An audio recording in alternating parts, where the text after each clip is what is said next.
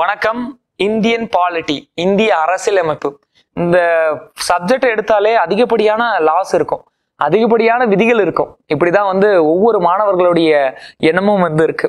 இந்த சப்ஜெக்டுடைய வலிமை இன்னும் சரியா போய் சேரலையோன்னு எனக்கு தோணுது. இந்தியான்றது ஒரு ஜனநாயக நாடு. எந்த ஒரு ஜனநாயக நாட்டுக்குமே மூன்று முக்கியமான தூண்கள் தேவைப்படுது. ஒண்ணு நீதித்துறை, ரெண்டாவதா இருக்கக்கூடியது நிர்வாகம், மூணாவது சட்டம். ஓகேங்களா? Judiciary, executive, legislative. இந்த மூன்று முக்கிய தூண்கள் அதுதான் ஜனநாயகன்ற மிகப்பெரிய மாளிகையை தாங்கி பிடிக்கக்கூடிய தூண்களா இருக்கு. இந்த ஜுடிஷியரி, எக்ஸிகியூட்டிவ், லெஜிஸ்லேட்டிவ் இவங்களுக்கான கடமைகள் என்ன சார்? இவங்க எப்படி செயலாற்றணும்? ஒருவேளை இவங்க செயல்படுறதுனால ஏதாவது பிரச்சனை வருமோ? இவங்களை யாரு கட்டுப்படுத்தணும்? அப்ப இந்த மூன்று துறைகள்ல இருக்கக்கூடிய மக்களும் இந்த மூன்று துறைகளும் எப்படி செயலாற்ற வேண்டும், இவங்களுக்கான கடமைகள் என்ன, அது எல்லாத்தையும் பத்தி தெளிவா உட்கார்ந்து எழுதி வச்ச ஒரு புத்தகம் தான் இந்திய அரசியலமைப்பு புத்தகம். அப்பேற்பட்ட புத்தகத்தில் இருக்கக்கூடிய சில விதிகளை தான் இந்தியன் பாலிட்டின்ற சப்ஜெக்ட் வாயிலாக நம்ம படிக்க போறோம். அப்படி என்ன சார் இந்த சப்ஜெக்ட்ல இம்பார்ட்டன்ஸ்? ஜஸ்ட் இமேஜின் பண்ணுங்களேன். இந்த மூன்று துறையில இந்த மூன்று தூண்கள் இருக்குல்ல, இல்ல ஏதோ ஒரு தூண் வீக்கா இருக்குன்னு வச்சுப்போமே. எப்படி வீக்கா இருக்கும்? இவங்க எல்லாம் ஃபாலோ பண்ணக்கூடிய அந்த சட்ட புத்தகம் இருக்கு இல்லையா, இந்தியன் கான்ஸ்டிடியூஷன்ற அந்த புத்தகம் வீக்கா இருந்தது அப்படின்னா, அதுக்குள்ள இருக்கக்கூடிய விதிகள் வீக்கா இருந்தது அப்படின்னா கண்டிப்பா ஏதோ ஒரு தூண் பலவீனப்பட்டு போகும். அப்ப பலவீனப்படுறதுனால இந்த தூண் தாங்கி பிடிக்கக்கூடிய இந்திய ஜனநாயகம்ன்ற மாளிகை என்ன ஆகும்? இடிஞ்சு விழுந்துரும். பிரச்சனை, அந்த மாளிகைக்குள்ள இன்னைக்கு ரேட்ல 142 கோடி மக்கள் இருக்காங்க. இப்ப ஜுடிஷியரி, எக்ஸிகியூட்டிவ், லெஜிஸ்லேட்டிவ் இந்த மூன்று துறைகளுமே இந்திய ஜனநாயகத்தை தாங்கி பிடிக்குது. இந்திய ஜனநாயகத்துடைய பிரதிநிதிகளா மக்கள் இருக்காங்க, 142 கோடி மக்கள். இந்த 142 கோடி மக்களுக்காக இரவு பகல் பாராம இன்னில இருந்து பார்க்கும் பொழுது 1946 ஆரம்பிச்சு 1949 கிட்டத்தட்ட 3 வருஷம் உட்கார்ந்து எழுதுன ஒரு பாடப்பிரிவு தான், ஒரு விதிகள் அடங்கிய ஒரு தொகுப்பு தான் இந்தியன் பாலிட்டி. இந்த மூன்று துறைகளுமே, இந்த மூன்று தூண்களுமே ரொம்ப ஸ்ட்ராங்கா இருக்கணும். இந்திய ஜனநாயகம் இப்பன்னு இல்ல, ஒரு 1000 வருஷம் கழிச்சு பார்த்தாலுமே அந்த ஜனநாயகம் தலை நிமிர்ந்து நிக்கணும். அந்த மாளிகை என்னைக்குமே என்ன பாதாளத்துக்கு போயிடக்கூடாது, ஜனநாயகம் படுதோல்வி அடையக்கூடாதுன்ற ஒரு நோபல் காஸ்டுக்காக உருவாக்கப்பட்டதுதான் இந்த இந்தியன் கான்ஸ்டிடியூஷன் சொல்லக்கூடிய புத்தகம். அப்பேற்பட்ட இந்திய அரசியலமைப்பை இந்தியன் பாலிட்டின்ற ஒரு சப்ஜெக்ட் வாயிலா நம்ம பார்க்கலாம். வணக்கம், நான் உங்கள் சரவணன். அண்ணா அட்மினிஸ்ட்ரேட்டிவ் ஸ்டாஃப் காலேஜ் சார்பாக நம்மளுடைய குரூப் 4 மிஷன் இம்பாசிபிள் அதுல நம்ம இனிமே பாலிட்டி பார்க்கலாம். வாங்க பாலிட்டிக்குள்ள போகலாம். பாலிட்டி நம்ம பார்க்கும் பொழுது இந்திய அரசியலமைப்பு உருவாக்கம். நம்ம பாலிட்டியை அதாவது இந்திய அரசியலமைப்பை எப்படிலாம் படிக்கணும், எது போல நம்ம பிளான் பண்ணி இருக்கோன்றத நான் சொல்லிடுறேன். ஓகேங்களா? சோ அப்படி சொன்னீங்க அப்படின்னா உங்களுக்கு ரொம்ப புரிதல் இருக்கும். இப்ப நம்ம பாக்குறது குரூப் 4க்கான சிலபஸ். குரூப் 4க்கான சிலபஸ் பார்க்கும் பொழுது 6 சப் கேட்டகரியா பிரிச்சு தான் நம்ம பாலிட்டியை பார்க்க போறோம். ஓகேங்களா? சோ கான்ஸ்டிடியூஷன், இந்திய அரசியலமைப்பு, இந்திய அரசியலமைப்புடைய முகவுரை, இந்திய அரசியலமைப்பினுடைய முக்கிய கூறுகள், salient features of Indian constitution சொல்லுவோம். அதுக்கப்புறம் பாத்தீங்கன்னா ஒன்றியம், மாநிலம் மற்றும் யூனியன் பிரதேசங்கள். இது ஃபர்ஸ்ட் டாபிக். அடுத்ததா பார்க்கும் பொழுது குடியுரிமை. ஓகேங்களா? அதாவது குடியுரிமை, அந்த 142 கோடி மக்கள் சொல்றோம் இல்லையா, அவங்க யாரு? இந்தியன். ஓகேங்களா? அப்ப அவங்களுக்கு எப்படி குடியுரிமை வாங்கணும்? இப்ப 142 கோடி மக்களுக்காக தான் இந்த மூன்று தூண்களும் இருக்குன்னு சொல்றோம் இல்லையா. அப்ப அந்த 142 கோடி மக்களுடைய அடிப்படை உரிமைகளை நம்ம பாதுகாக்கிறோம். அந்த அடிப்படை உரிமைகளை கொடுக்கக்கூடிய ஒரு உன்னதமான இடத்துல என்ன இந்தியன் கான்ஸ்டிடியூஷன் இருக்கு. அப்படி இந்த குடிமக்களுக்கு என்னென்ன அடிப்படை உரிமைகளை கொடுத்திருக்கோம், என்னென்ன அடிப்படை உரிமைகளை கொடுத்திருக்கோம், அந்த அடிப்படை உரிமைகளை பாதிக்காதவாறு சட்டங்கள் ஏற்றுறாங்களா, அதை பாதுகாக்கக்கூடியதுதான் நீதித்துறை. ஓகேங்களா? அந்த அடிப்படை உரிமைகளை இன்னும் மேம்படுத்துறதுக்காக, மக்கள் அடிப்படை உரிமைகளோட நல்லா வாழறதுக்காக அரசாங்கம் சில சட்டங்களையும் கொண்டுட்டு வரலாம், சில திட்டங்களையும் கொண்டுட்டு வரலாம். அந்த திட்டங்களையும் சட்டங்களையும் மக்களிடையே கொண்டு போய் சேர்க்கறதுக்காக தான் என்ன இருக்கு? நிர்வாகம் இருக்கு. அந்த நிர்வாகத்துக்காக தான் நம்ம படிக்கிறோம். குரூப் 4, குரூப் 2, குரூப் 1 அது போல படிச்சுட்டு இருக்கோம். அந்த மூன்று துறைகள் சொன்னோம் இல்லையா, அந்த மூன்று துறைகள்ல வேற யாரும் இல்ல, நம்ம தான் போய் சேருவோம். நீங்க ஜட்ஜ் எக்ஸாம் படிச்சீங்கன்னா நீங்க என்ன நீதித்துறையில இருப்பீங்க. இல்ல டிஎன்பிஎஸ்சி குரூப் 4, குரூப் 1 ஏதோ ஒண்ணு படிக்கிறீங்க அப்படின்னா கண்டிப்பா நிர்வாகத்துறையில இருப்பீங்க. இல்ல அரசியல் மீது ஈடுபாடு இருக்கு அப்படின்னா கண்டிப்பா இந்திய அரசியல் அமைப்புக்கான சட்டங்களை எழுதக்கூடிய அந்த சட்டத்துறையிலே இருப்பீங்க, லெஜிஸ்லேட்டிவ் அசம்பிளிலே இருப்பீங்க. ஆனா பிரச்சனை என்னன்னா ஆல்ரெடி எழுதி வச்ச அந்த புத்தகத்துடைய சாராம்சம் மாறாம அதுல இருக்கக்கூடிய பேசிக் ஃபீச்சர்ஸ் மாறாம நம்ம சட்டங்களை இயற்றணும். அந்த பேசிக் ஃபீச்சர் எதுக்கு சார் இம்பார்ட்டன்ட் கொடுக்குது? 1949 எழுதி முடிக்கப்பட்ட அந்த இந்திய அரசியலமைப்பு புத்தகம் எதுக்கு இம்பார்ட்டன்ட் கொடுக்குது? மக்களுடைய நலவாழ்வுக்கு இம்பார்ட்டன்ட் கொடுக்குது. அதனாலதான் இந்திய அரசாங்கத்தை ஒரு நலவாழ்வு அரசாங்கம் சொல்லுவோம். இது வந்து என்ன, ஒரு குட் கவர்மெண்ட். அப்ப மக்களுடைய நலவாழ்வுனாலே அதுல அடிப்படை உரிமை வந்து அடங்குது. அப்ப அந்த அடிப்படை உரிமைகள் இருக்கு. அடிப்படை உரிமையை வந்து என்ன, நம்மளுடைய கான்ஸ்டிடியூஷன் புத்தகம் வந்து கொடுத்தாச்சு மக்களுக்கு. அப்ப மக்களுக்கு எதுவுமே இல்லையா சார்? கண்டிப்பா மக்களுக்கு இருக்கு. மக்கள் வந்து என்ன பண்ணணும், இந்த இந்திய அரசாங்கத்துக்கு சில கடமைகளை வந்து ஆற்றணும். அப்ப அந்த அடிப்படை கடமைகள் வேணும். அடிப்படை கடமைகள் வேணும். அங்கங்க ஒன்றியம், மாநிலம், மாநில அரசுகள் வந்து இருக்காங்க அப்படின்னா அந்த மாநில அரசுகள் அந்த மக்களுக்கு தேவையான சில திட்டங்களை கொண்டு போய் சேர்க்கணும். ஆனா சில கொள்கைகள் படி அந்த திட்டங்கள் இருந்தா ரொம்ப நல்லா இருக்கும்னு சொல்லிட்டு டிபிஎஸ்பி வந்து வச்சிருக்காங்க, அரசியல் நெறிமுறை கோட்பாடுகள் அப்படின்னு சொல்றோம். ஓகேங்களா? அப்ப முதல்ல இந்திய பாலிட்டின்னு எடுத்தாலே அங்க மேல பாத்தீங்கன்னா இந்த இந்திய அரசியலமைப்பு புத்தகத்தை உருவாக்க அமர்த்தப்பட்ட இந்திய அரசியல் நிர்ணய சபையை பத்தி பார்ப்போம். அந்த அரசியல் நிர்ணய சபை எழுதி முடிச்ச உடனே அந்த புத்தகத்துக்கான சிறப்பு அம்சங்களை பத்தி பார்ப்போம், 2வது டாபிக். அதுக்கப்புறமா என்ன பண்றோம், அந்த புத்தகம் எழுதப்பட்ட அந்த நாள்ல இந்தியான்றது எப்படி இருக்கு, அங்க எத்தனை மாநிலம் இருக்கு, எத்தனை யூனியன் பிரதேசம் இருக்கு, சென்ட்ரல்னா என்ன, ஸ்டேட்னா என்ன, எல்லாத்தையும் நம்ம வந்து பார்க்க வேண்டிய ஒரு சூழல் இருக்கு. அதுதான் வந்து என்ன, முதல் சாப்டர். அதுக்கு அடுத்ததா எங்க வந்து இம்பார்ட்டன்ட் கொடுக்குறாங்க, அந்த இந்திய ஜனநாயகத்தினுடைய மாளிகையில் வசிக்கக்கூடிய 142 கோடி மக்களுக்கு இம்பார்ட்டன்ட் கொடுக்கலையா, அங்க கொடுக்குறாங்க. அப்ப இந்திய மக்கள்லாம் யாரு, அவங்களுக்கான குடியுரிமைகள் எப்படி வந்து கொடுக்கணும், அவங்களுக்கான அடிப்படை உரிமைகள் வந்து என்ன, அவங்க அரசாங்கத்துக்கு செய்யக்கூடிய கடமைகள் என்ன, பிற்காலத்துல அரசாங்கம் கொண்டு வரக்கூடிய திட்டங்கள் எந்த கொள்கைகள் வாயிலாக வந்து கொண்டுட்டு வரணும், அது எல்லாமே அடங்கின ஒரு தொகுப்பு தான் இந்த 2வது சாப்டர். அதுக்கப்புறம் பாத்தீங்கன்னா இந்த அரசாங்கம் அந்த நிர்வாகம் இருக்கு இல்லையா, அந்த நிர்வாகம் வந்து எப்படி வந்து செயலாற்றணும், ஒன்றிய நிர்வாகம்னா என்ன, ஓகேங்களா, நாடாளுமன்றம்னா என்ன, மாநில நிர்வாகம்னா என்ன, மாநிலம் சட்டமன்றம்னா என்ன, சட்டம் இயற்றக்கூடிய அந்த சட்டமன்றம்னா என்ன, உள்ளாட்சி அமைப்புகள்லாம் என்ன, பஞ்சாயத்து ராஜ்னா என்ன, இது எல்லாத்தையும் பார்க்கணும்.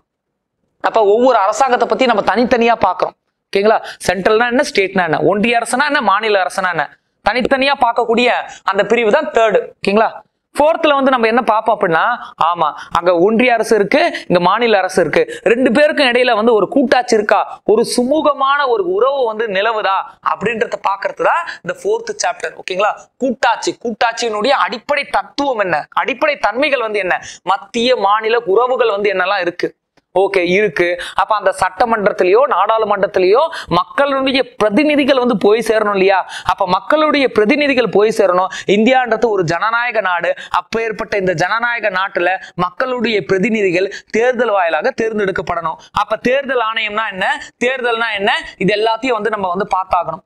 ஓகேங்களா, அப்ப லெஜிஸ்லேட்டிவ்னா என்னன்னு பாக்குறோம், அந்த லெஜிஸ்லேட்டிவ் அசம்பிளிக்குள்ள போகக்கூடிய அந்த உறுப்பினர்களை எப்படி தேர்வு செய்யணும், அதுக்கான தேர்தல் விதிமுறைகள் எல்லாத்தையும் வந்து பாக்குறோம்.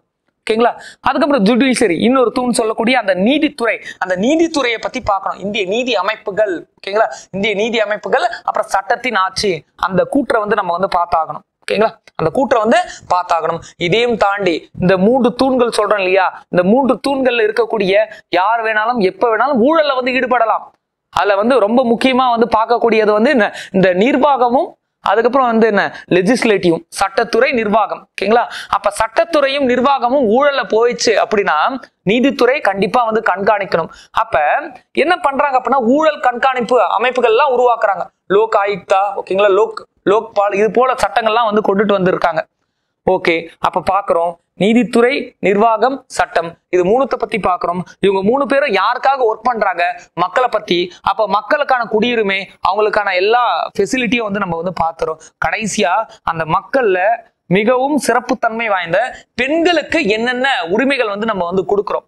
ஓகேங்களா, பெண்களுக்கு என்னென்ன உரிமைகள் கொடுக்குறோம், மனித உரிமைகள்லாம் வந்து என்ன, குழந்தைகளுக்கு என்னென்ன உரிமைகள் வந்து இருக்கு, என்னென்ன சட்ட திட்டங்கள் இருக்கு, இது எல்லாத்தையும் வந்து என்ன கடைசி சாப்டர்ல நம்ம வந்து பார்ப்போம். ஓகேங்களா, நுகர்வோர் பாதுகாப்பு அமைப்பு, அதாவது கன்சியூமர் ஆக்ட் எல்லாம் கூட வந்து என்ன நம்ம பார்க்க வேண்டிய சூழல் இருக்கு. அப்ப இது எல்லாத்தையுமே சாப்டர் வைஸ் சாப்டரா நம்ம வந்து பிரிச்சு அப்கமிங் கிளாஸஸ்ல வந்து பார்க்க போறோம்.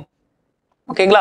சோ நம்மளுடைய இந்தியன் பாலிட்டியை வந்து நம்ம 20 செஷனா வந்து நம்ம வந்து பிரிச்சு பார்க்க போறோம்.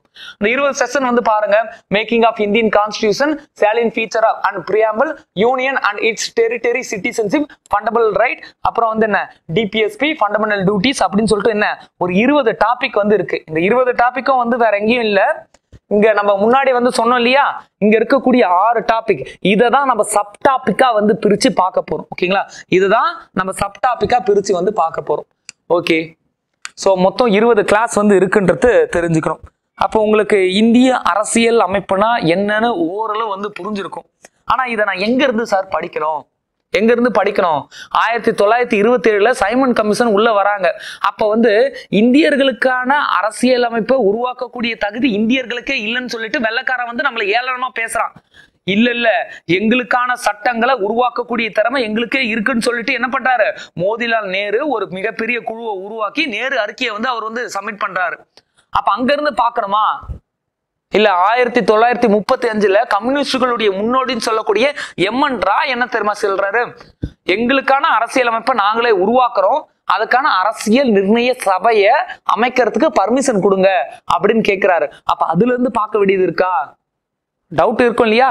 அப்ப அரசியல் நிர்ணய சபைனா என்ன நம்ம சொன்னோம். இந்த 3 தூண்களை எப்படி வழி நடத்தணும்னு சொல்லக்கூடிய சட்டங்கள் அடங்கிய ஒரு தொகுப்பு தான் இந்திய அரசியலமைப்பு புத்தகம் நம்ம வந்து சொன்னோம். அந்த புத்தகத்தை முதல்ல எழுதணும் அப்படின்னா ஒரு குழு இருக்கணும் இல்லையா, அந்த குழு தான் அரசியல் நிர்ணய சபை. அந்த குழு தான் வந்து என்ன, அரசியல் நிர்ணய சபை. அந்த அரசியல் நிர்ணய சபையை, எங்களுக்கான அரசியல் நிர்ணய சபையை நாங்களே உருவாக்கிக்கிறோம், அதுக்கு நீங்க பர்மிஷன் கொடுங்க. 1935 எம்என் ராய் வந்து என்ன பண்ணாரு, கோரிக்கை விடுத்தாரு. அதுல இருந்து பார்க்கணுமா இந்தியன் பாலிட்டி அப்படின்ற ஒரு டவுட் வந்து வரும். ஓகேங்களா?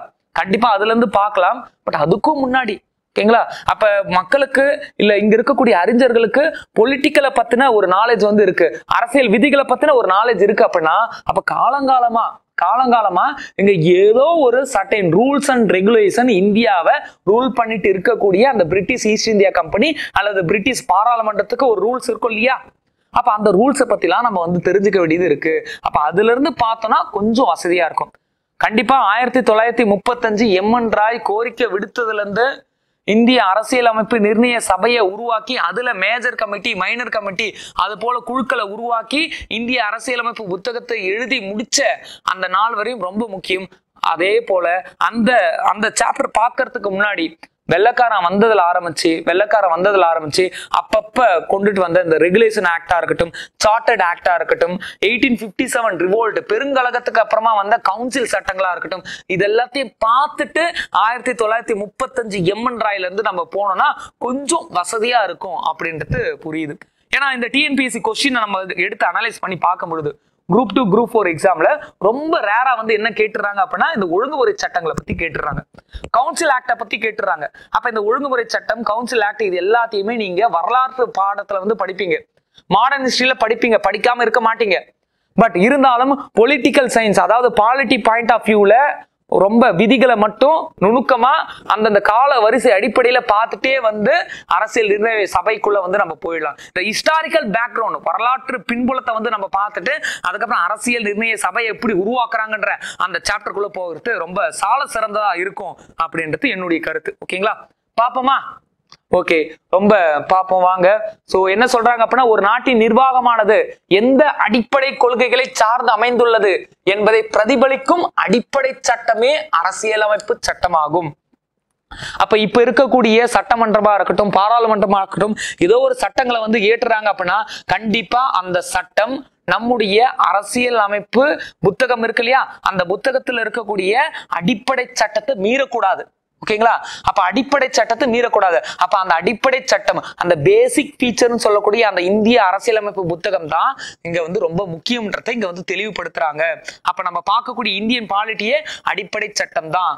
அது வந்து என்ன, நம்முடைய கலாச்சாரத்தை வந்து பிரதிபலிக்கக்கூடிய ஒரு சட்டங்கள் அங்க வந்து இருக்கு. ஓகேங்களா, நம்முடைய பண்பாடை வந்து பிரதிபலிக்கக்கூடிய நிறைய சட்டங்கள் வந்து அதுக்குள்ள இருக்கு. அந்த சட்ட புத்தகம் எப்படி உருவாச்சுன்ற அந்த ஆர்ஜின் வந்து நம்ம வந்து பார்த்தலாம். வாங்க வகுப்புக்குள்ள போகலாம். முதல்ல நான் சொல்றேன், 1935 எம்என் ராய் வந்து கேட்டாரு. என்ன கேட்டாரு, எங்களுக்குன்னு ஒரு தனி கான்ஸ்டிடியூஷன் அசம்பிளியை வந்து உருவாக்குங்க, எங்களுக்கான சட்டங்களை நாங்களே எழுதிக்கிறோம்னு சொன்னாரு. எப்ப உங்களுக்கு தான் வந்து நாங்க ஃப்ரீடமே கொடுக்கலையே, ஃப்ரீடமே கொடுக்கலையே, சுதந்திரமே கொடுக்கல. அதுக்காட்டி என்ன, உங்களை நீங்களே ரூல் பண்றதுக்கு சட்டங்களை உருவாக்க அரசியலமைப்பு நிர்ணய குழுவை வந்து கேக்குறீங்க. நாங்க அதெல்லாம் கொடுக்க முடியாது. 1935 வெள்ளக்காரர்கள் பிரிட்டிஷோடைய மைண்ட் செட் இப்படிதான். 1935 அப்ப அந்த 1935 பிரிட்டிஷ் கவர்மெண்ட் இங்க இருந்ததுன்னா அந்த கவர்மெண்ட் ஆர்ஜின் பார்த்தாகணுமா இல்லையா? அந்த ஆர்ஜினுக்குள்ள நம்ம வந்து போறோம். நான் மறுபடியும் சொல்றேன், இது மாடர்ன் இந்தியா பாக்குற மாதிரியே இருக்கும். பட் வந்து என்ன, நம்ம political point of view, political science point of வியூல நம்ம வந்து பார்க்க போறோம். ஓகேங்களா? ஜஸ்ட் சிம்பிளா சொல்றேன், நல்லா மைண்ட்ல வந்து வச்சுக்கோங்க. இந்தியா இருக்கு. இந்தியாவுடைய மேற்கு சைடுல வந்து அரேபிய துருக்கிய நாடுகள் வந்து இருக்கு. அதுக்கு மேல வந்து யூரோப் வந்து இருக்கு. காலங்காலமா வந்து யூரோப்புக்கு தேவையான நறுமண பொருள்லாம் இந்தியாவில இருந்துதான் போகுது. பட் இடைக்காலத்துல 6, 8ஆம் நூற்றாண்டுகள்ல பாத்தீங்க அப்படின்னா இந்த துருக்கிய அரசுகள்லாம் வந்து ரொம்ப வலிமை வாய்ந்த ஒரு அரசா மாறுது. அங்க வந்து என்ன, கலிஃபாக்களுடைய கை வந்து ஓங்குது. ஒட்டமான் பேரரசுன்னு சொல்லிட்டு ஒரு மிகப்பெரிய பேரரசு வந்து உருவாகுது. அந்த ஒட்டமான் பேரரசு என்ன பண்ணுது அப்படின்னா அந்த நில வழியை வந்து அடைக்கிறாங்க. அந்த நில வழி எங்க சார் இருக்கு? இந்தியாவையும் யூரோப்பிய கண்ட்ரியுமே இணைக்கக்கூடிய நில வழியே அந்த துருக்கிய நாடுகள் தான். ஓகேங்களா? அந்த நில வழியை அடைக்கிறாங்க. நீங்க யாருமே எங்களை தாண்டி ட்ரேட் பண்ணக்கூடாது, என் நிலத்து வழியா போகாதுன்னு சொல்லிட்டான். யாரு? துருக்கியர்கள், அரேபியர்கள். என்னுடைய நிலம் வழியா வந்து போகாதீங்கன்னு சொல்றாங்க. அப்ப இதனால என்ன ஆகுதுன்னா, இந்த துருக்கி அரேபிய வியாபாரிகள் இந்தியா கிட்ட இருந்து பொருட்களை வாங்கி பல மடங்கு லாபத்தை வச்சு இந்த யூரோப் கண்ட்ரிக்கெல்லாம் வந்து விற்கிறாங்க. ஓகேங்களா? ஐரோப்பிய கண்ட்ரிக்கெல்லாம் வந்து விற்கிறாங்க. ஓகேங்களா? இதனால ஐரோப்பிய பொருளாதாரம் மறைமுகமா வந்து எங்க வருது? முஸ்லிம் கண்ட்ரிக்கு வர ஆரம்பிக்குது. இதான் ஆர்ஜின். அப்ப இந்த ஐரோப்பியர்கள் இந்தியாவுக்கான வழியை தேடுறாங்க. ஐரோப்பியர்கள் புதுசு கிடையாதுங்க, யவன பிரியர்கள் சொல்லுவோம். ஐரோப்பியர்கள், அதாவது அலெக்சாண்டர் வந்து இந்தியாவுக்குள்ள வந்தார் இல்லையா, அப்பவே ஐரோப்பியர்கள் வந்தாங்க. அலெக்சாண்டர் வந்த அந்த காலத்தை தான் நம்ம சொல்லுவோம். ஓகேவா? இந்தியாவுக்குள்ள வந்த ஐரோப்பியர் வந்து யார்? அலெக்சாண்டர். அப்ப அவருடைய பீரியட்லயே நில வழியா வர ஆரம்பிச்சுட்டாங்க. ஓகேங்களா? நில வழியா வர ஆரம்பிச்சுட்டாங்க சந்திரகுப்தா மௌரியாக்கு முன்னாடியே. ஓகேங்களா? இப்ப நில வழி அடைஞ்சு போச்சு. அப்ப வியாபாரம் வந்து என்ன, ஒண்ணுமே வந்து பண்ண முடியல. பல மடங்கு காசு வந்து யார்கிட்ட போய் சேருது? இந்த கிறிஸ்டியன் கண்ட்ரி கிட்ட இருந்து இந்த இஸ்லாமிக் கண்ட்ரி கிட்ட வந்து போய் சேருது. அப்ப இந்தியாவுக்கு நம்மளே நேரடியா வந்து என்ன வணிகம் செய்யணும். ஆனா நம்ம நில வழியை வந்து அடைச்சிட்டாங்க. அப்ப வழியை தேடுறாங்க. அப்ப அந்த யூரோப்பிய கண்ட்ரில இருக்கக்கூடிய அரசுகள்லாம் வந்து என்ன பண்றாங்கன்னா இந்தியாவை தேடி வரக்கூடிய கடல் வழியை வந்து கண்டுபிடிக்கிறாங்க. அப்படி ஒவ்வொரு கம்பெனியா வந்து சேருது. அந்த கம்பெனிகள் தான் யார் அப்படின்னா போர்ச்சுகீஸ் 1498 இந்த விஜயநகர பேரரசுல இம்மடி நரசிம்மா பீரியட்ல வந்து உள்ள வந்திருப்பாங்க. சால்வா டைனஸ்டி. அதுக்கப்புறம் பாத்தீங்கன்னா டச்சு 1605, இங்கிலீஷ்காரங்க 1608. ஓகேங்களா? அப்புறம் டேனியர்கள் 1620, பிரெஞ்சுக்காரங்க 1664. இது போல 5 ஐரோப்பிய நாடுகள்ல இந்த 5 பேர் வந்து என்ன இந்தியாவை நோக்கி வந்து சேர்றாங்க. ஓகேங்களா?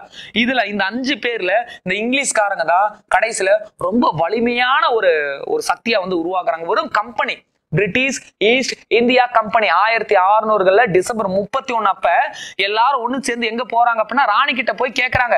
ராணி கிட்ட என்ன கேக்குறாங்க? இந்தியாவுக்கு போய் ட்ரேட் பண்றதுக்கான உரிமையை வந்து கேக்குறாங்க. ராணியை வந்து என்ன பண்றாங்க அப்படின்னா உங்களுக்கு உரிமையை வந்து கொடுக்குறேன் அப்படின்னு சொல்லிட்டு உரிமையை வந்து போட்டு கொடுக்குறாங்க. லைசன்ஸ் போட்டு கொடுக்குறாங்க. அந்த லைசன்ஸ் நம்ம என்ன சொல்ல போறோம்னா சார்ட்டர்ட் அப்படின்னு சொல்ல போறோம்.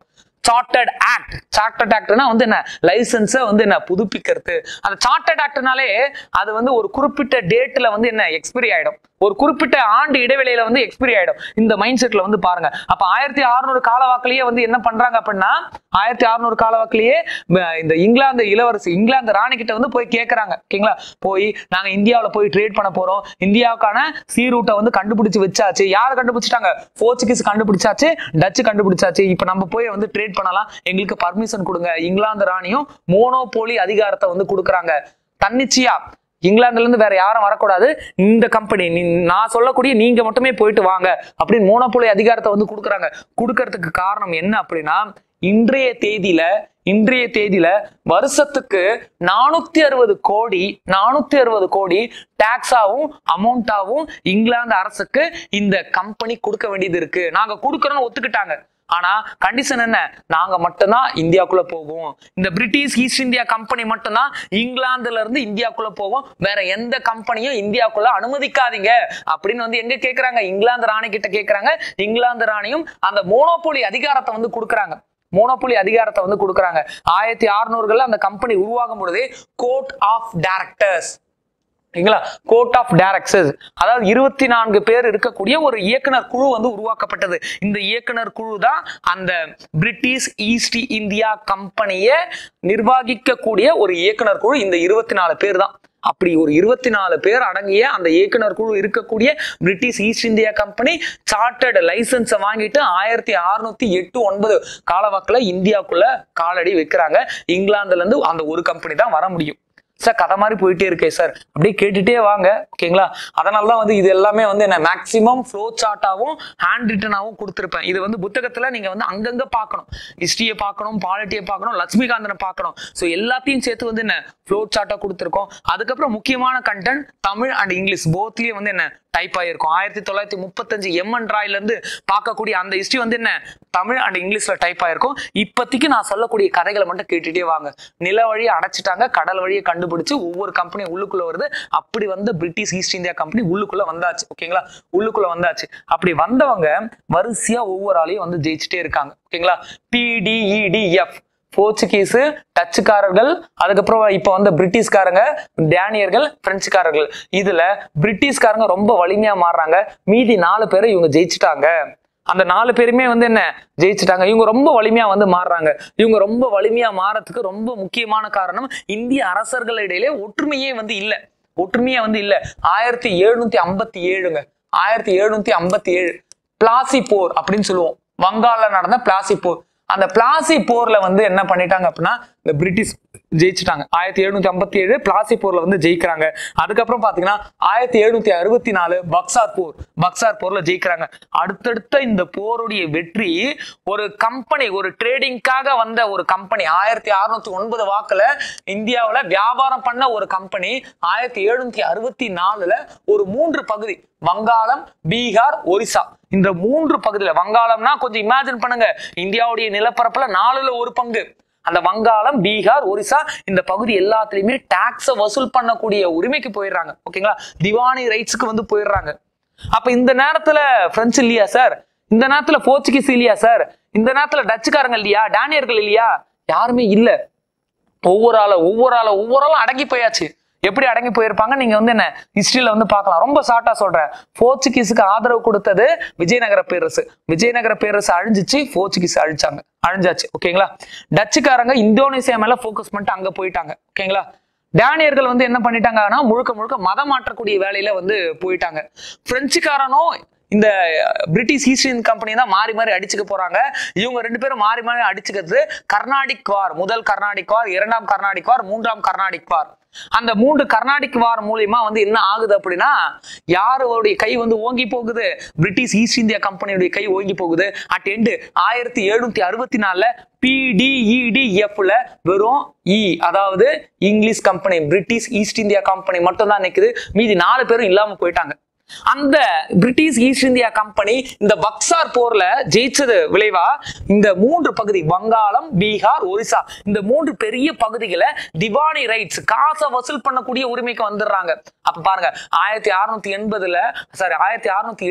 9 என்னது நான் வந்து என்ன வியாபாரம் பண்ண வரேன்னு சொல்லிட்டு ஜஹாங்கீர் கிட்ட பர்மிஷன் கேட்ட அந்த ஒரு கம்பெனி 1764 இந்தியாவில ஒரு 3 பகுதிகளில் டாக்ஸை வசூல் பண்ணக்கூடிய அளவு வந்து என்ன ஒரு சிறந்த கவர்மெண்டா வந்து மாறுறாங்க. இதுக்கு பல ரீசன் இருக்கு.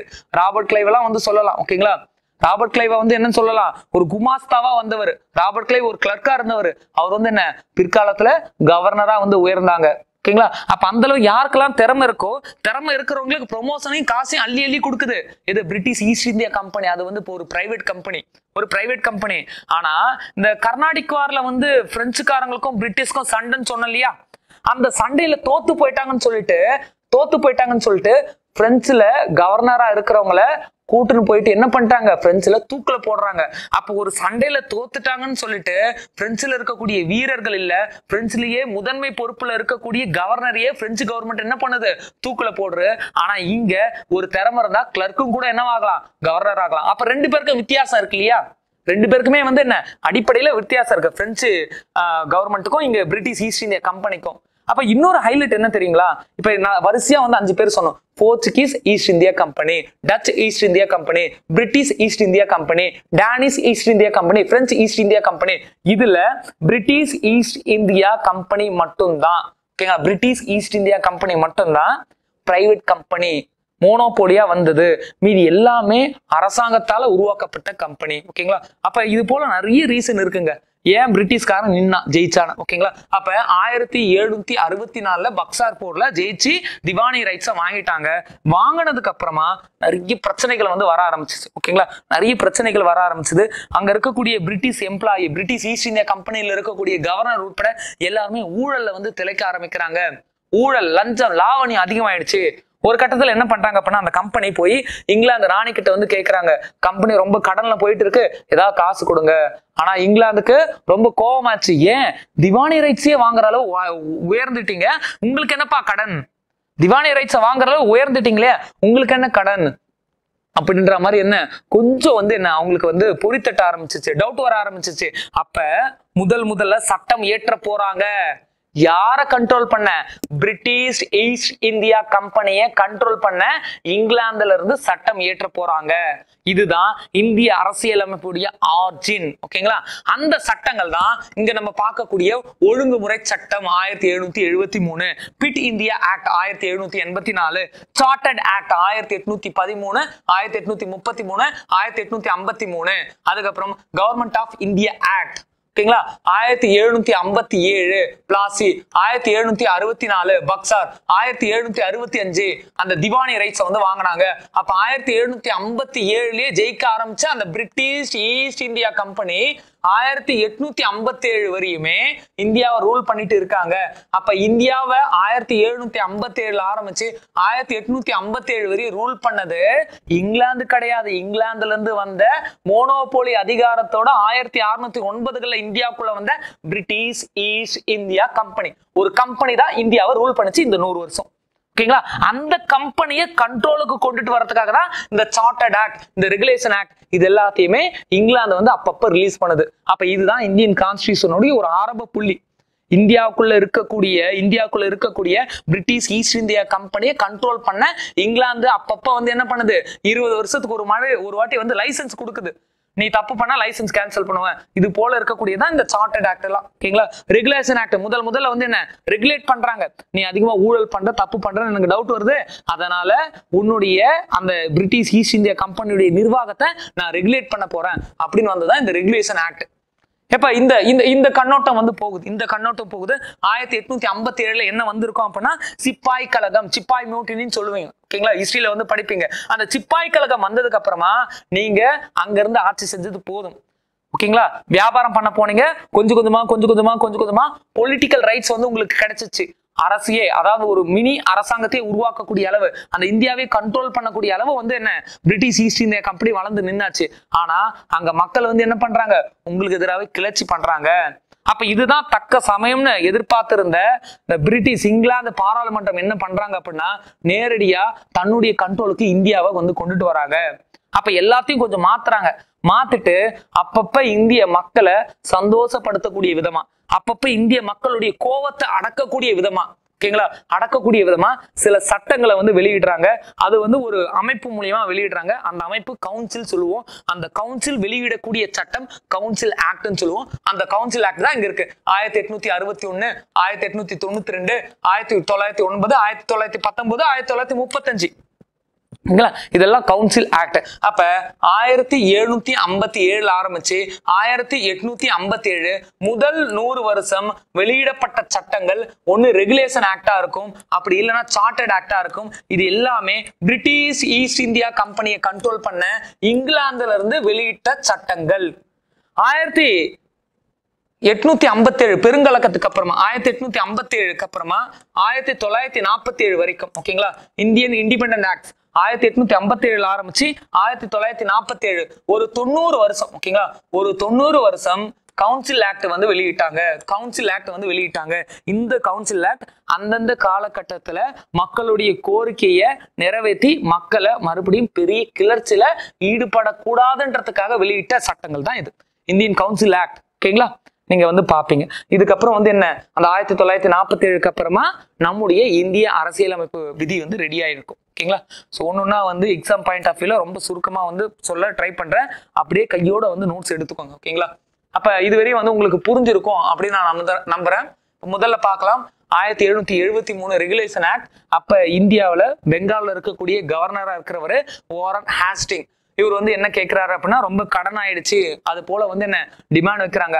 அப்ப இங்கிலாந்துல இருக்கக்கூடிய நார்த் பிரபு வந்து இது சரியில்லை, பிரிட்டிஷ் ஈஸ்ட் இந்தியா கம்பெனி ஏதோ ஒரு தப்பு பண்ணிட்டே இருக்காங்க, ரொம்ப ஊழலை வந்து தெளிச்சு போயிட்டாங்க, அவங்கள ரெகுலேட் பண்ணணும்னு சொல்லிட்டு இங்கிலாந்துல இருக்கக்கூடிய லார்ட் நார்த், அதாவது நார்த் பிரபுன்னு சொல்றவரு 1773 வெளியிட்ட ஒரு சட்டம் தான் ரெகுலேஷன் ஆக்ட். ரெகுலேட் ஒழுங்குமுறை, தரிக்கிட்டு இருக்கக்கூடிய பிரிட்டிஷ் ஈஸ்ட் இந்திய கம்பெனியை ஒழுங்குபடுத்துற, அதான் ஒழுங்குமுறை சட்டம். சிம்பிளா. ஓகேங்களா? அப்ப அந்த ஒழுங்குமுறை சட்டம் என்ன சொல்லுது? அந்த ஒழுங்குமுறை சட்டம் இந்த வாரன் ஹாஸ்டிங்க்கு பெரிய இடியா வந்து விழுந்துச்சு.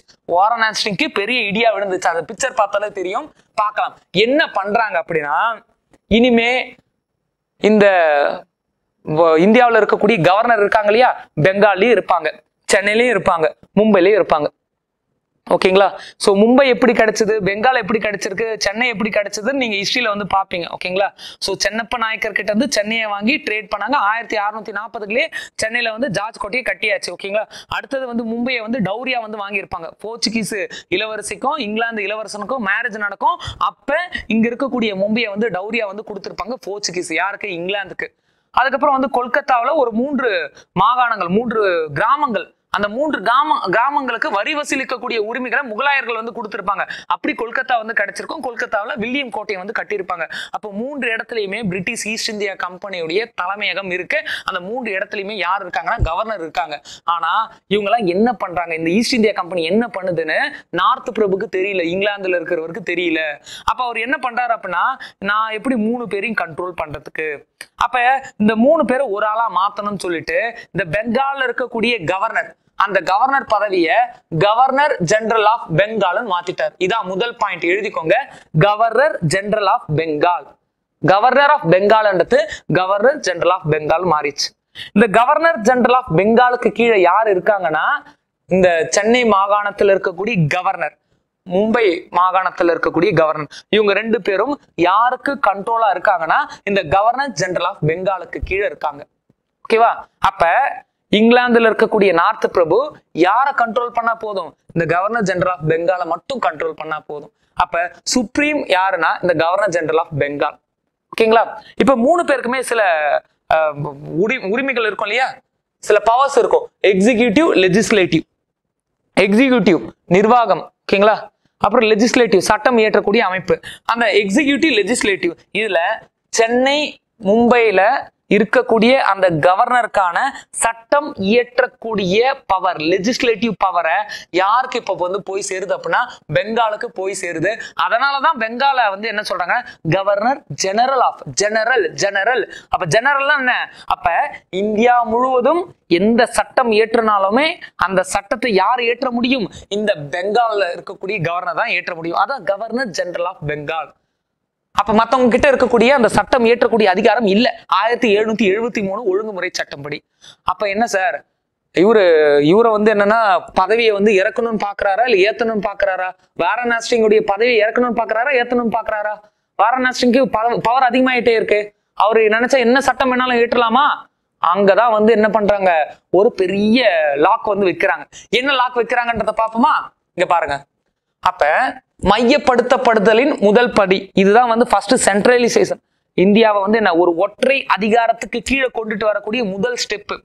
ரெண்டாவது என்ன பண்றாங்க அப்படின்னா ஆலோசனை குழு, தமிழ் ஆலோசனை குழு, ஆங்கிலத்துல எக்ஸிகியூட்டிவ் கவுன்சில். 1773 ஒழுங்குமுறை சட்டத்தின்படி எக்ஸிகியூட்டிவ் கவுன்சிலை வந்து உருவாக்குறாங்க. எக்ஸிகியூட்டிவ் கவுன்சில்னா என்ன சார்? அந்த எக்ஸிகியூட்டிவ் கவுன்சில் ஆலோசனை குழுல 4 பேர் இருப்பாங்கப்பா. இந்த 4 பேர் இருப்பாங்க. இந்த 4 பேருமே யாருக்கு ஆலோசனை சொல்லணும்னா கவர்னர் ஜெனரல் ஆஃப் பெங்கால். ஏதாவது நீங்க சட்டம் ஏற்றணும் அப்படின்னா கண்டிப்பா கவர்னர் ஜெனரல் ஆஃப் பெங்கால் இந்த எக்ஸிகியூட்டிவ் கவுன்சில் இருக்கக்கூடிய 4 பேரோட கலந்து ஆலோசிச்சுதான் சட்டம் ஏற்றணும். இந்த 4 பேர்ல மெஜாரிட்டி எது சொல்லுதோ அதுபடி வந்து சட்டம் ஏற்றலாம். இப்ப மெஜாரிட்டி கிடைக்கல, 4 பேர்ல 3 பேர் வந்து அந்த சட்டத்தை வந்து விரும்பல, வேணான்னு சொல்றாங்க. அப்ப கவர்னர் ஜெனரல் ஆஃப் பெங்காலுடைய பவர் என்ன ஆச்சு? அவரால் அந்த சட்டம் இயற்ற முடியாது. ஓகேங்களா? அப்ப அவர் வந்து யாரை டிபெண்ட் பண்ணிருக்கிற மாதிரி இருக்கு? இந்த 4 பேரை டிபெண்ட் பண்ணிருக்க மாதிரி இருக்கு. இந்த 4 பேர் என்ன சொல்றாங்களோ இதன் அடிப்படையில தான் அந்த கவர்னர் ஜெனரல் ஆஃப் பெங்கால், இந்த 4 பேருடைய மெஜாரிட்டி அடிப்படையில அவர் கொண்டுட்டு வரக்கூடிய சட்டம் இங்க இருக்கக்கூடிய பிரிட்டிஷ் ஈஸ்ட் இந்தியா கம்பெனியில வேலை செய்யக்கூடிய எம்ப்ளாய்க்கும் அங்க இருக்கக்கூடிய மக்களுக்கும் பொருந்தும். அப்ப இது வந்து என்ன? ஒரு லாக் தான். இது வந்து லாக் தான். அப்ப ஃபர்ஸ்ட் மையப்படுத்துதல் முதல் படி வந்து என்ன? Regulation act 1773. அதுக்கப்புறம் பாத்தீங்க அப்படின்னா எக்ஸிகியூட்டிவ் கவுன்சில உருவாக்குறாங்க 4 பேர். இந்த 4 பேரை டிபெண்ட் பண்ணி தான் யார் இருக்கிறோம்? Governor general of Bengal. இப்ப அடுத்தது பாத்தீங்க அப்படின்னா 1774 சுப்ரீம் கோர்ட்டை வந்து உருவாக்குறாங்க. இது கொஸ்டின் ஏரியாங்க. சுப்ரீம் கோர்ட்டை உருவாக்குறாங்க 1774 சுப்ரீம் கோர்ட்டை உருவாக்குறாங்க.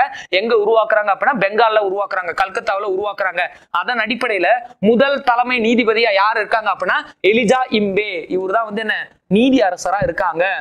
அப்ப 1773 சட்டம் உருவாக்கப்பட்டது, ஒழுங்குமுறை சட்டம். அந்த சட்டத்தை மீறக்கூடிய மக்களை தண்டிக்கிறதுக்கு யார் இருக்காங்க? எலிஜா இம்பே தலைமையில இந்த முதல் சுப்ரீம் கோர்ட் வந்து உருவாக்கப்பட்டிருக்கு 1774. அப்ப இந்திய மக்களை இந்த கோர்ட் வந்து தண்டிக்குமா அப்படின்னு கேட்டா இது இந்தியர்களுக்கான கோர்ட்டே கிடையாது. அந்த பிரிட்டிஷ் ஈஸ்ட் இந்தியா கம்பெனில வேலை செய்யறாங்க இல்லையா, அந்த பிரிட்டிஷ் ஈஸ்ட் இந்தியா கம்பெனிக்கான அங்க இருக்கக்கூடிய சட்டங்களை மீறக்கூடிய அதிகாரிகளை தண்டிக்கக்கூடிய பொறுப்பு எங்க வருது அப்படின்னா இந்த சுப்ரீம் கோர்ட்டுக்கு ஆரம்ப காலத்துல வருது. ஓகேங்களா? ஆரம்ப காலத்துல வருது. இதை விட ஹைலைட்டான ஒரு விஷயம், கோர்ட் ஆஃப் டைரக்டர்னு சொன்னோம் இல்லையா, அந்த 24 பேர் தான் போய் 1600 வந்து என்ன பண்ணாங்க? சார்ட்டர்ட் வாங்கிட்டு வந்தாங்கன்னு சொன்னீங்க இல்லையா, அந்த கோர்ட் ஆஃப் டைரக்டர் இயக்குநர்களுடைய குழு இனிமே தனக்கு வரக்கூடிய ரெவென்யூ, நீங்க தானப்பா கடன் கேட்டீங்க, உங்களுக்கு எவ்வளவு ரெவென்யூ வருது, எவ்வளவு வாங்குறீங்க, எவ்வளவு எக்ஸ்போர்ட் பண்றீங்க, எல்லா டீட்டெயிலும் எனக்கு ரிப்போர்ட் பண்ணணும் அப்படின்னு சொல்லிட்டு ஒரு 4 அம்சங்க. ஓகேங்களா? இந்த 4 அம்சத்தையும் பேஸ் பண்ணி 1773 ஒழுங்குமுறை சட்டம் இந்தியாவுக்குள்ள கொண்டுட்டு வந்தாங்க. பிரிட்டிஷ் ஈஸ்ட் இந்தியா கம்பெனியை கண்ட்ரோல் பண்ண இங்கிலாந்து பாராளுமன்றம். இதுதான் 1935 எம்.என். ராய் மூலியமா அப்புறம் கொஞ்சம் கொஞ்சமா இந்திய அரசியலமைப்பு புத்தகம் உருவாச்சு இல்லையா, அதுக்கு எல்லாத்துக்குமே ஆரம்பமே இதுதான். சட்டம்னாலே இப்படிதான் வருது இந்தியாவுக்குள்ள, புரிஞ்சுக்கணும். ஓகேங்களா? சோ எனக்கு லைட்டா பயமா இருக்கு. இது முழுக்க என்ன ஹிஸ்டாரிக்கல் வியூல நம்ம வந்து போற மாதிரி இருக்கு. ஓகேங்களா? சோ பொலிட்டிக்கல் பாயிண்ட் ஆஃப் வியூல கொஞ்சம் ஹிஸ்டரியை நம்ம வந்து பாக்குற மாதிரி இருக்கு, அதனால பாத்துக்கோங்க. சோ உங்களுக்கு வந்து புரியுது. ரெகுலேஷன் ஆக்ட்ல எல்லாத்தையும் வந்து பாருங்க. எக்ஸாம் பாயிண்ட் ஆஃப் வியூல ரொம்ப முக்கியம். வாரன் ஹேஸ்டிங்ஸ் தான் first governor general of Bengal. ஓகேங்களா? First governor general of Bengal வந்து யாரு? Warren Hastings. ஓகேவா? இப்ப அடுத்து 1781 அந்த சட்டத்தை லைட்டா வந்து திருத்துறாங்க. எப்படி திருத்துறாங்கன்றத பாருங்க. Governor general of Bengal Warren Hastings letter மேல லெட்டரா போடுறாரு. இனிமே நான் ஒழுங்கா இருக்க, இனிமே நல்ல ரெவென்யூ நான் காட்டுறேன், எதுக்காக இப்படி பண்றீங்க? ஏன் பிரிட்டிஷ் ஈஸ்ட் இந்தியா கம்பெனி இருக்குல்ல, இதே போல அதிகாரம் வாய்ந்த ஒரு அமைப்பா வந்து யார் இருக்கா? சுப்ரீம் கோர்ட் ஆஃப் பெங்கால் இருக்கு, சுப்ரீம் கோர்ட் இருக்கு. அப்ப பிரிட்டிஷ் ஈஸ்ட் இந்தியா கம்பெனி ஒரு power centre, supreme court of Bengal ஒரு பவர் சென்டர், 2 தனித்தனி பவர் சென்டர் இருக்கு. அது மட்டும் இல்லாம கவர்னர் ஜெனரல் ஆஃப் பெங்காலுக்கு கீழே இருக்கக்கூடிய 4 பேர் எக்ஸிகியூட்டிவ் கவுன்சில் இருக்காங்க இல்லையா, ஆலோசனை குழு, அவங்களுடைய அதிகாரம் மேலோங்கி இருக்கு. அப்ப கவர்னர் ஜெனரல் ஆஃப் பெங்காலால சர்வசாதாரணமா எந்த விதியும் வந்து கொண்டுட்டு வர முடியல. அப்ப லெட்டர் மேல லெட்டரா போட்டு கொஞ்சம் கொஞ்சமா இதுல ஏதாவது சட்ட திருத்தம் கொண்டு வர முடியுமான்னு பாக்குறாங்க. அந்த சட்ட திருத்தங்கள் பாருங்க. இந்த சுப்ரீம் கோர்ட் சுப்ரீம் கோர்ட்டுடைய பவர் எல்லாம் மாறுது. என்ன சொல்றாங்க அப்படின்னா, இந்த சுப்ரீம் கோர்ட் இந்த பிரிட்டிஷ் ஈஸ்ட் இந்தியா கம்பெனியுடைய வருவாய் சம்பந்தப்பட்ட எந்த பிரச்சனையும் தலையிடாதீங்க, இந்த கவர்னர் ஜெனரல் ஆஃப் பெங்கால் மற்றும் உயர் பதவியில் இருக்கக்கூடிய பிரிட்டிஷ் ஈஸ்ட் இந்தியா கம்பெனியில் இருக்கக்கூடிய அதிகாரிகள் சார்ந்த எந்த வழக்கையும் விசாரிக்கக்கூடிய உரிமையோ இல்ல விசாரிக்கக்கூடிய பொறுப்போ இனிமே சுப்ரீம் கோர்ட்டுக்கு இல்ல. அப்ப பிரிட்டிஷ் ஈஸ்ட் இந்தியா கம்பெனியில் இருக்கக்கூடிய பெரிய தலைகள் சொல்லுவோம் இல்லையா, அவங்க யாரையுமே இனிமே வந்து என்ன இந்த சுப்ரீம் கோர்ட்ல ஆஜராகணும்னு அவசியம் இல்லை, அவங்க யாரும் இங்க போய் எதுவும் பண்ணணும் அவசியம் இல்லை, வழக்கே எடுக்க முடியாது. இதை விட ஹைலைட் என்ன தெரியுமா சொல்றாங்க, அந்தந்த மாகாணங்கள்ல சின்ன சின்ன பிரச்சனைகள் இருக்கும் இல்லையா, அந்த பிரச்சனை மேல்முறையீடு பண்ணுவாங்க இல்லையா, மேல்முறையீடு எங்க பண்ணிருக்கணும்? சுப்ரீம் கோர்ட்ல பண்ணிருக்கணும். ஆனா இப்ப என்ன சொல்றாங்க அப்படின்னா, ஆங்கிலேயர்களை விசாரிக்கக்கூடிய அந்த அப்பீல் மேல்முறையீடு எங்க வரணும் அப்படின்னா கவர்னர் ஜெனரல் ஆஃப் பெங்கால். அப்ப பெங்காலுடைய அந்த பவர் சென்டர்னு சொல்லுவோம் இல்லையா, அந்த கவர்னர் ஜெனரல் ஆஃப் பெங்கால் பெரியாளா இல்ல எலிஜா இம்பே பெரியாளா? இப்ப இந்த இடத்துல இந்த சட்ட திருத்தம் மூலியமா கவர்னர் ஜெனரல் ஆஃப் பெங்கால் தான் பெரிய ஆளு அப்படின்னு ஒத்துக்கிட்டாங்க. ஓகேங்களா? அவங்க வந்து என்ன கடுமையா வந்து லெட்டர் எழுதி போட்டு இனிமே நான் நல்லா நடந்துக்கிறேன்னு சொல்லிட்டு இந்த சட்ட திருத்தத்தை வந்து எழுதி வாங்கிக்கிறாங்க. அப்ப இந்த சுப்ரீம் கோர்ட் ஆஃப் பெங்கால் வந்து என்ன சார் பண்ணுவாங்க? கல்கத்தாவில் இருக்கக்கூடிய சுப்ரீம் கோர்ட் என்ன பண்றாங்க அப்படின்னா, நேட்டிவ்ஸ் இந்த பூர்வக்குடிகளுடைய பிரச்சனைகளை தீர்க்க ஆரம்பிக்கிறாங்க. அப்ப பூர்வக்குடிகள் எல்லாருமே இருப்பாங்களே சார், ஹிந்துஸும் இருப்பாங்க, இஸ்லாமியர்களும் இருப்பாங்க. அப்ப இஸ்லாமியர்களுக்குன்னு ஒரு சட்டம் இருக்கும், இந்துக்களுக்குன்னு ஒரு சட்டம் இருக்கு இல்லையா? அந்த சட்டம் படிதான் அவங்க விசாரிக்கணும். முகமதியர் விதி அது வந்து யாரு? இஸ்லாமியர்களுக்கான விதி. ஹிந்து விதி இது யாருக்கு? இந்துக்களுக்கான விதி. அப்ப பாருங்க, முதல்ல இந்த எலிஜா இம்பே சுப்ரீம் கோர்ட், அது மட்டும் இல்லாம இந்த அட்வைசரி பாடின்னு சொல்லக்கூடிய ஆலோசனை குழு, இவங்க எல்லாருக்குமே வந்து பவர் இருக்கா மாதிரி இந்த ஒழுங்குமுறை சட்டம் இருந்தது. அதுக்கப்புறம் லைட்டா திருத்தி கவர்னர் ஜெனரலுக்கு மறுபடியும் பவரை லைட்டா கொடுக்க ஆரம்பிச்சிருக்காங்க. ஓகேங்களா? புரியுதா? அந்த குரோனாலஜிக்கல் ஆர்டரோட இது எல்லாத்தையும் அப்படியே தெளிவா எழுதுங்க. இதை தாண்டி எதுவும் இல்லை. ஓகேங்களா? அப்படியே சொல்ல முடியாது, எழுதிட்டே வாங்க. 1773 உருவாக்கப்பட்ட ஒழுங்குமுறை சட்டத்தை பத்தி பார்த்தோம். இப்ப அடுத்ததா 1784 பிட் இந்தியா ஆக்ட் வந்து உருவாக்குறாங்க. இந்த பிட் இந்தியா ஆக்ட் வந்து என்ன பண்றாங்க அப்படின்னா, இந்த இந்திய கிழக்கிந்திய கம்பெனி இருக்கு இல்லையா, பிரிட்டிஷ் ஈஸ்ட் இந்திய கம்பெனி, இந்த பிரிட்டிஷ் ஈஸ்ட் இந்திய கம்பெனிக்குள்ள ஒரு இரட்டை நிர்வாகத்தை வந்து உருவாக்குறாங்க. இந்த டபுள் கவர்மெண்ட் வந்து உருவாக்குறாங்க. அப்படி என்ன சார் உருவாக்குறாங்க அப்படின்னா, 1600கள்ல இந்த கோர்ட் ஆஃப் டைரக்டர்னு சொல்லக்கூடிய இயக்குனர் குழு அந்த கம்பெனியை உருவாக்கி இங்கிலாந்து கிட்ட ராணி கிட்ட வந்து என்ன பண்ணாங்க, லைசன்ஸை வாங்கினாங்கன்னு பார்த்தோம். இனிமே இந்த கோர்ட் ஆஃப் டைரக்டர் 1784க்கு அப்புறமா வணிகத்தை மட்டும் பார்த்துக்கிட்டா போதும், நீங்க எந்தவித அட்மினிஸ்ட்ரேஷன் அண்ட் பொலிட்டிக்கல் இன்வால்வ்மெண்டே வந்து இருக்க வேண்டாம் அப்படின்னு சொல்றாங்க. அப்ப பொலிட்டிக்கலா பவர்ஃபுல்லா இருக்கிறதுக்கு ஒரு இன்னொரு அமைப்பை வந்து உருவாக்குறாங்க. அந்த அமைப்பு தான் வந்து எது அப்படின்னா போர்ட் ஆஃப் கண்ட்ரோல், கட்டுப்பாட்டு வாரியம். அப்ப ஆல்ரெடி இயக்குனர் குழு இருக்குதான். பிரிட்டிஷ் ஈஸ்ட் இந்தியா கம்பெனி உருவாக்கும் பொழுதே அந்த இயக்குனர் குழு 24 பேர் இருக்கக்கூடிய இயக்குனர் குழு இருக்குதான். இப்ப புதுசா 1784 பிட் இந்தியா ஆக்ட் மூலமா என்ன பண்றாங்க அப்படின்னா கட்டுப்பாடு வாரியத்தை வந்து உருவாக்குறாங்க. இந்த கட்டுப்பாட்டு வாரியத்துல வந்து 6 பேர் வந்து இருக்காங்க. இவங்க வந்து என்ன பண்றாங்க, அரசியல் மற்றும் சிவில் சம்பந்தப்பட்ட மற்ற பிரச்சனைகள் எல்லாத்திலயும் வந்து ஈடுபடுறாங்க. அப்ப வியாபாரம் தனி, அரசியல் தனி. வியாபாரத்தை கவனிச்சுக்கிறதுக்கு அந்த கம்பெனி உருவாகும் பொழுது இருந்த அந்த ஒரு குழு 24 பேர் அடங்கி இருக்கக்கூடிய சிஓடி, கோர்ட் ஆஃப் டைரக்டர், இயக்குனர் குழு வந்து இருக்கும். ஓகேங்களா? அரசியலை கவனிக்க புதுசா வந்து ஒரு குழு உருவாக்குறேன்னு சொல்லிட்டு உருவாக்கப்பட்ட குழு தான் இங்க இருக்கக்கூடிய கட்டுப்பாட்டு வாரியம். இது மட்டும் புரிஞ்சுக்கிட்டா போதும். இந்த கட்டுப்பாட்டு வாரியம் எல்லாத்தையும் உருவாக்குன இந்த பிட் இந்தியா ஆக்ட ஒரு 2 வருஷம் கழிச்சு கொஞ்சம் திருத்துறாரு. யாரு? பிட். யாருக்காக அப்படின்னா இந்த காரன் வாலிஸ்க்காக. காரன் வாலிஸ் தன்னுடைய நண்பரை வந்து அனுப்புறாங்க இந்தியாவுடைய கவர்னர் ஜெனரலா மாத்த, அதாவது கவர்னர் ஜெனரல் ஆஃப் பெங்காலா வந்து மாத்த. அப்ப அவர் வந்து கேட்டிருப்பாரு, எனக்கு அதிகாரங்கள் வேணும் அப்படின்னு கேட்டிருப்பாரு. அப்ப அதிகாரத்தை குறைக்கக்கூடிய அம்சங்கள் எல்லாத்தையும் வந்து கொஞ்சம் மாத்திருப்பாரு. எதெல்லாம் அதிகாரத்தை குறைக்கக்கூடிய அம்சங்கள்? இந்த ஆலோசனை குழு, எக்ஸிகியூட்டிவ் கவுன்சில் சொன்னோம் இல்லையா, அந்த 4 பேர் இருக்கக்கூடிய எக்ஸிகியூட்டிவ் கவுன்சில 3 பேர் இருக்கக்கூடிய கவுன்சிலா வந்து மாத்தியாச்சு. இப்ப அடுத்த ஹைலைட் என்னன்னா, எக்ஸிகியூட்டிவ் கவுன்சில் சொல்றதுதான் இந்த கவர்னர் ஜெனரல் ஆஃப் பெங்கால் கேட்கணும்ன்ற ஒரு சூழல் இருந்தது. மெஜாரிட்டி எதுவோ அதுதான் கவர்னர் ஜெனரல் ஆஃப் பெங்கால், அததான் வந்து கேட்டாகணும்னு இருந்தது. இப்ப அப்படி இல்ல. கவர்னர் ஜெனரல் ஆஃப் பெங்காலுக்கு இந்த எக்ஸிகியூட்டிவ் ஆலோசனை குழு வந்து என்ன பண்ணுவாங்க, ஆலோசனை கொடுப்பாங்க. அதை கேட்கலாம், கேட்காமலும் போகலாம்.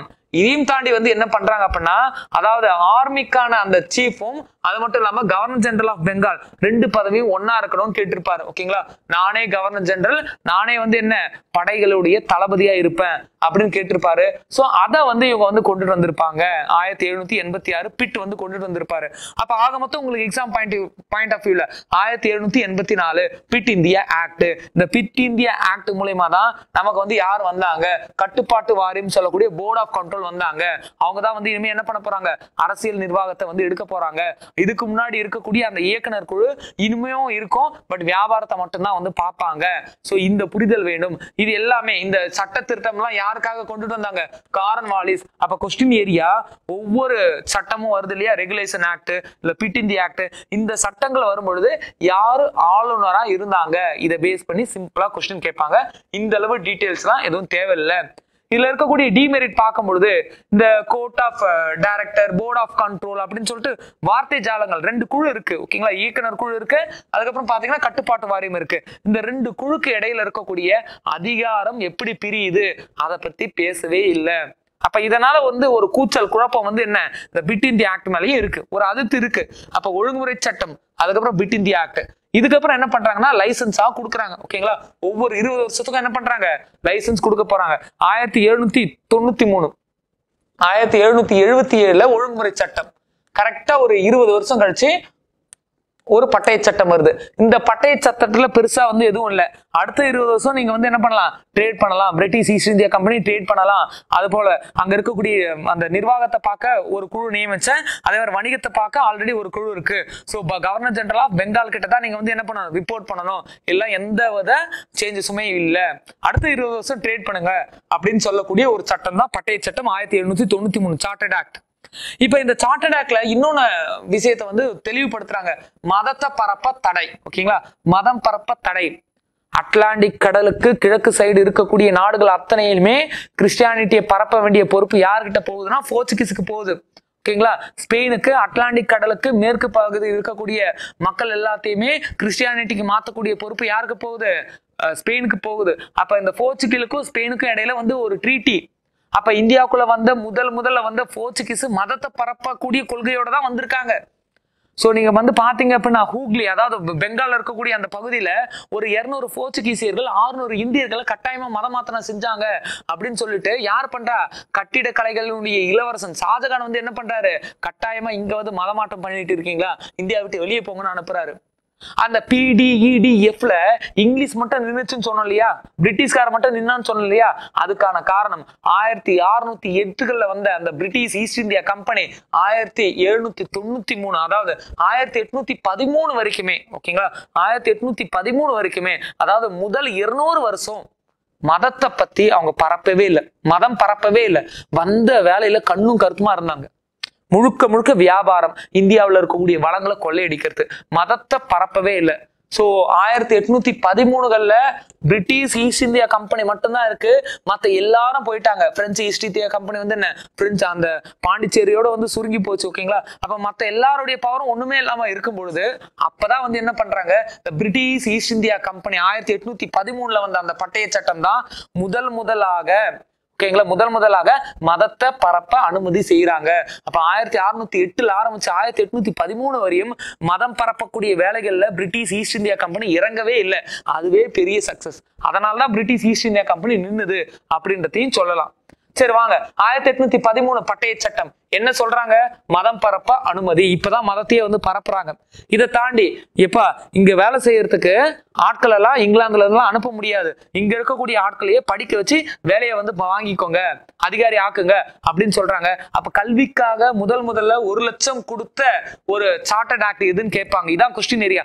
1813 உருவாக்கப்பட்ட பட்டய சட்டம். நீங்க சார்ட்டர்ட் ஆக்ட் எல்லாம் கரெக்டா வந்து 20 வருஷம் 1773 1793, இதுக்கு நடுவுல பிட் இந்தியா ஆக்ட், அதுக்கப்புறம் பாத்தீங்கன்னா 1813. ஓகேங்களா, கரெக்டா 20 வருஷம் கேப்.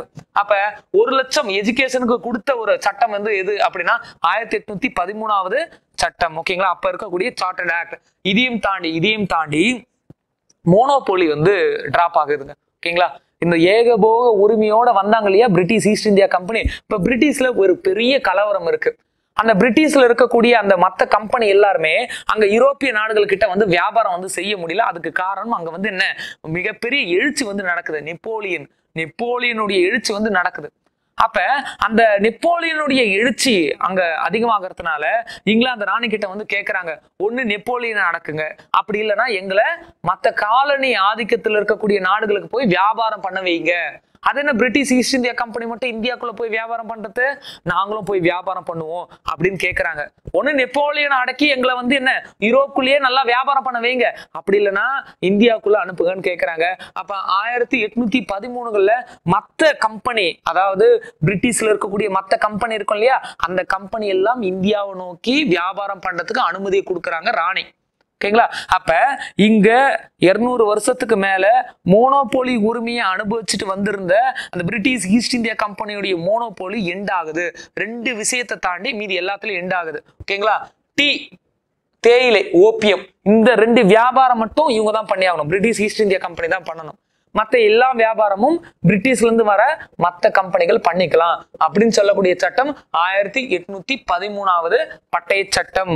இதே காலகட்டத்தில் தான் வந்து என்ன பண்ணிருப்பாங்க, நிறைய புத்தகங்கள் வந்து எழுதியிருப்பாங்க. ஓகேங்களா, அந்த புத்தகத்தினுடைய வாயிலாக தான் எல்லாரும் பிசினஸ் பண்ணணும்னு வந்து இன்வால்வ் ஆயிருப்பாங்க. ஓகேங்களா, சரி பார்ப்போம். அது எல்லாமே வந்து எக்கனாமிக் கிளாஸ்ல வந்து சொல்லி கொடுப்பாங்க, பார்க்கலாம். இப்ப அடுத்தது 1833. ஓகேங்களா, கரெக்டா பாருங்க, 20 வருஷம் கேப்ல கரெக்டா ஒரு சார்ட்டர்ட் ஆக்ட் வந்துடும். 1833 சார்ட்டர்ட் ஆக்ட் சென்ட்ரலைசேஷனுடைய கடைசி ஸ்டெப், மையப்படுத்தலுடைய கடைசி படிநிலை இதுதான். ஓகேங்களா, the governor general of Bengal, governor general of Bengal governor general of இந்தியாவா மாறாரு. Governor general of இந்தியாவா மாறாரு.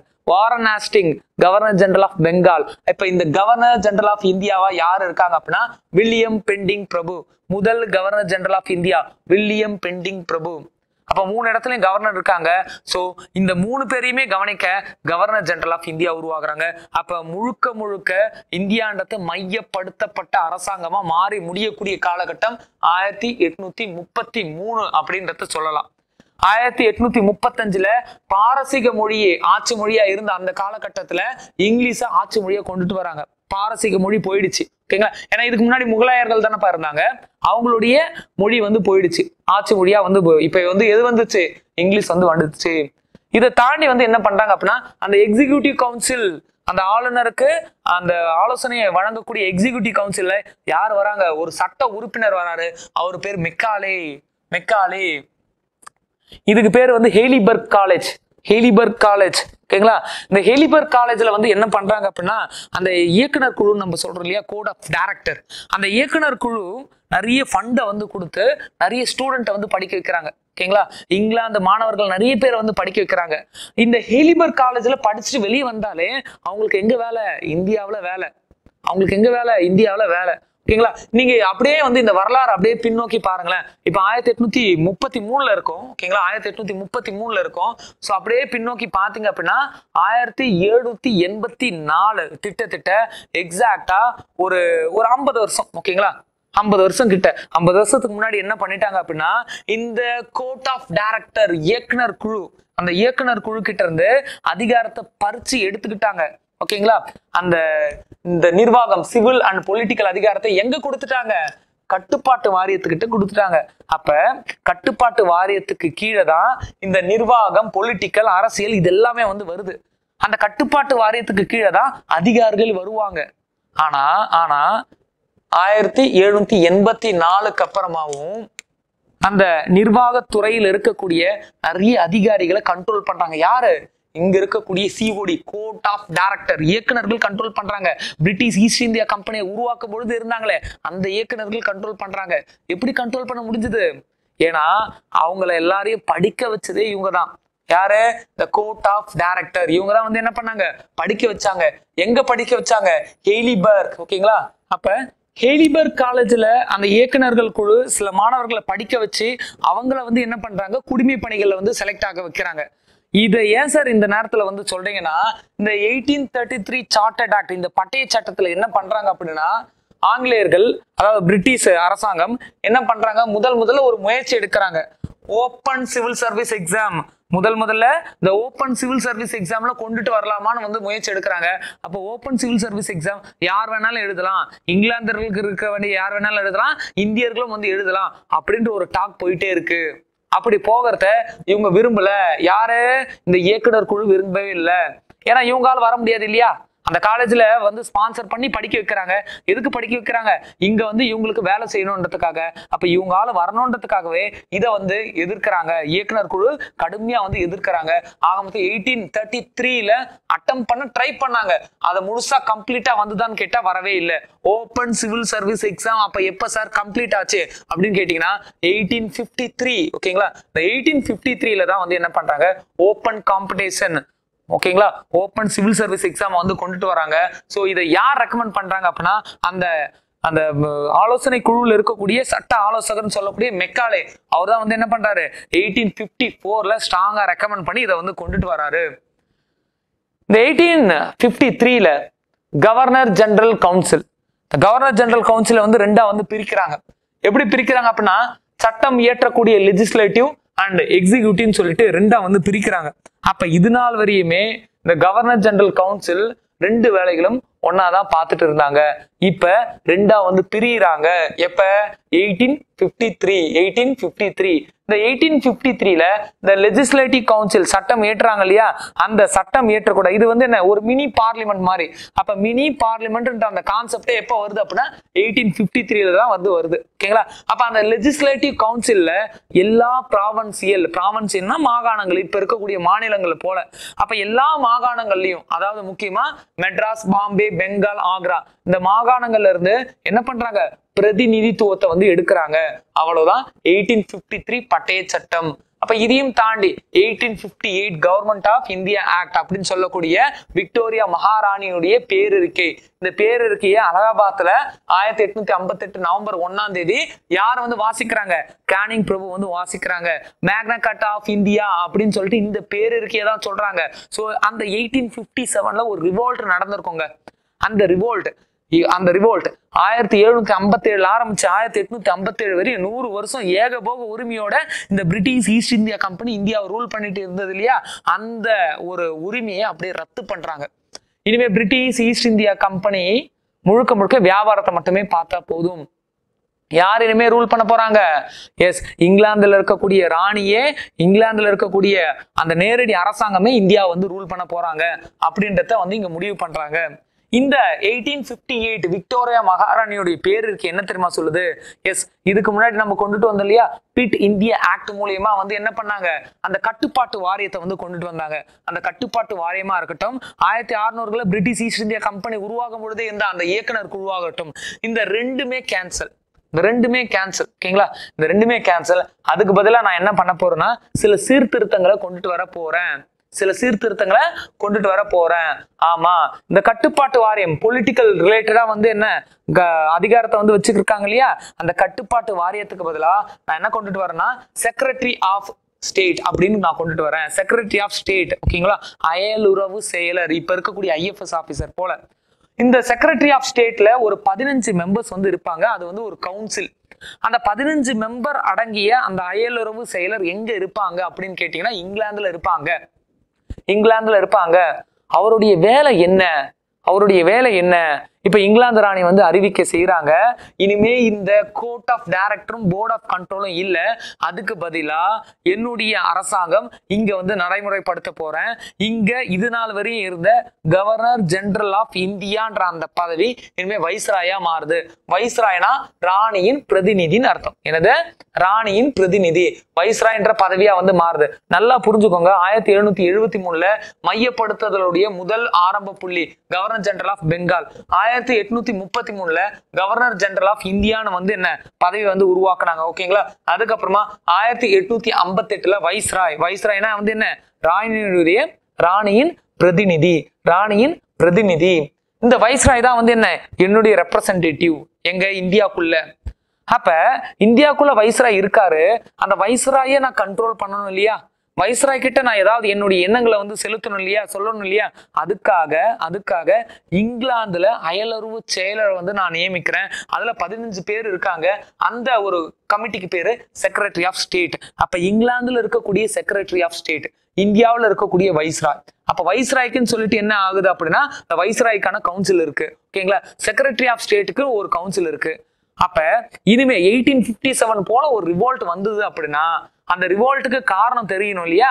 அப்ப ஏதோ ஒரு காரணம், அந்த காரணத்தால மக்கள் எல்லாரும் வந்து என்ன பண்றாங்க அப்படின்னா கிளர்ச்சியில ஈடுபட போறாங்க. அப்படின்னா அந்த நேரத்துல இங்கிலாந்துல இருக்கக்கூடிய செக்ரட்டரி ஆஃப் ஸ்டேட்டும் இந்தியாவில் இருக்கக்கூடிய வைஸ்ராயும் ஒன்னு சேர்ந்து, இரு கவுன்சில்களும் ஒன்னு சேர்ந்து அந்த கோவத்தை அடக்குற மாதிரி, மக்களுடைய பெரும் கோவம் கிளர்ச்சியா மாறத்துக்கு முன்னாடி ஏதோ ஒரு சட்டங்களையோ திட்டங்களையோ போட்டு மக்களுக்காக ரிலீஸ் பண்ணணும். அதுதான் கவுன்சில் ஆக்ட்.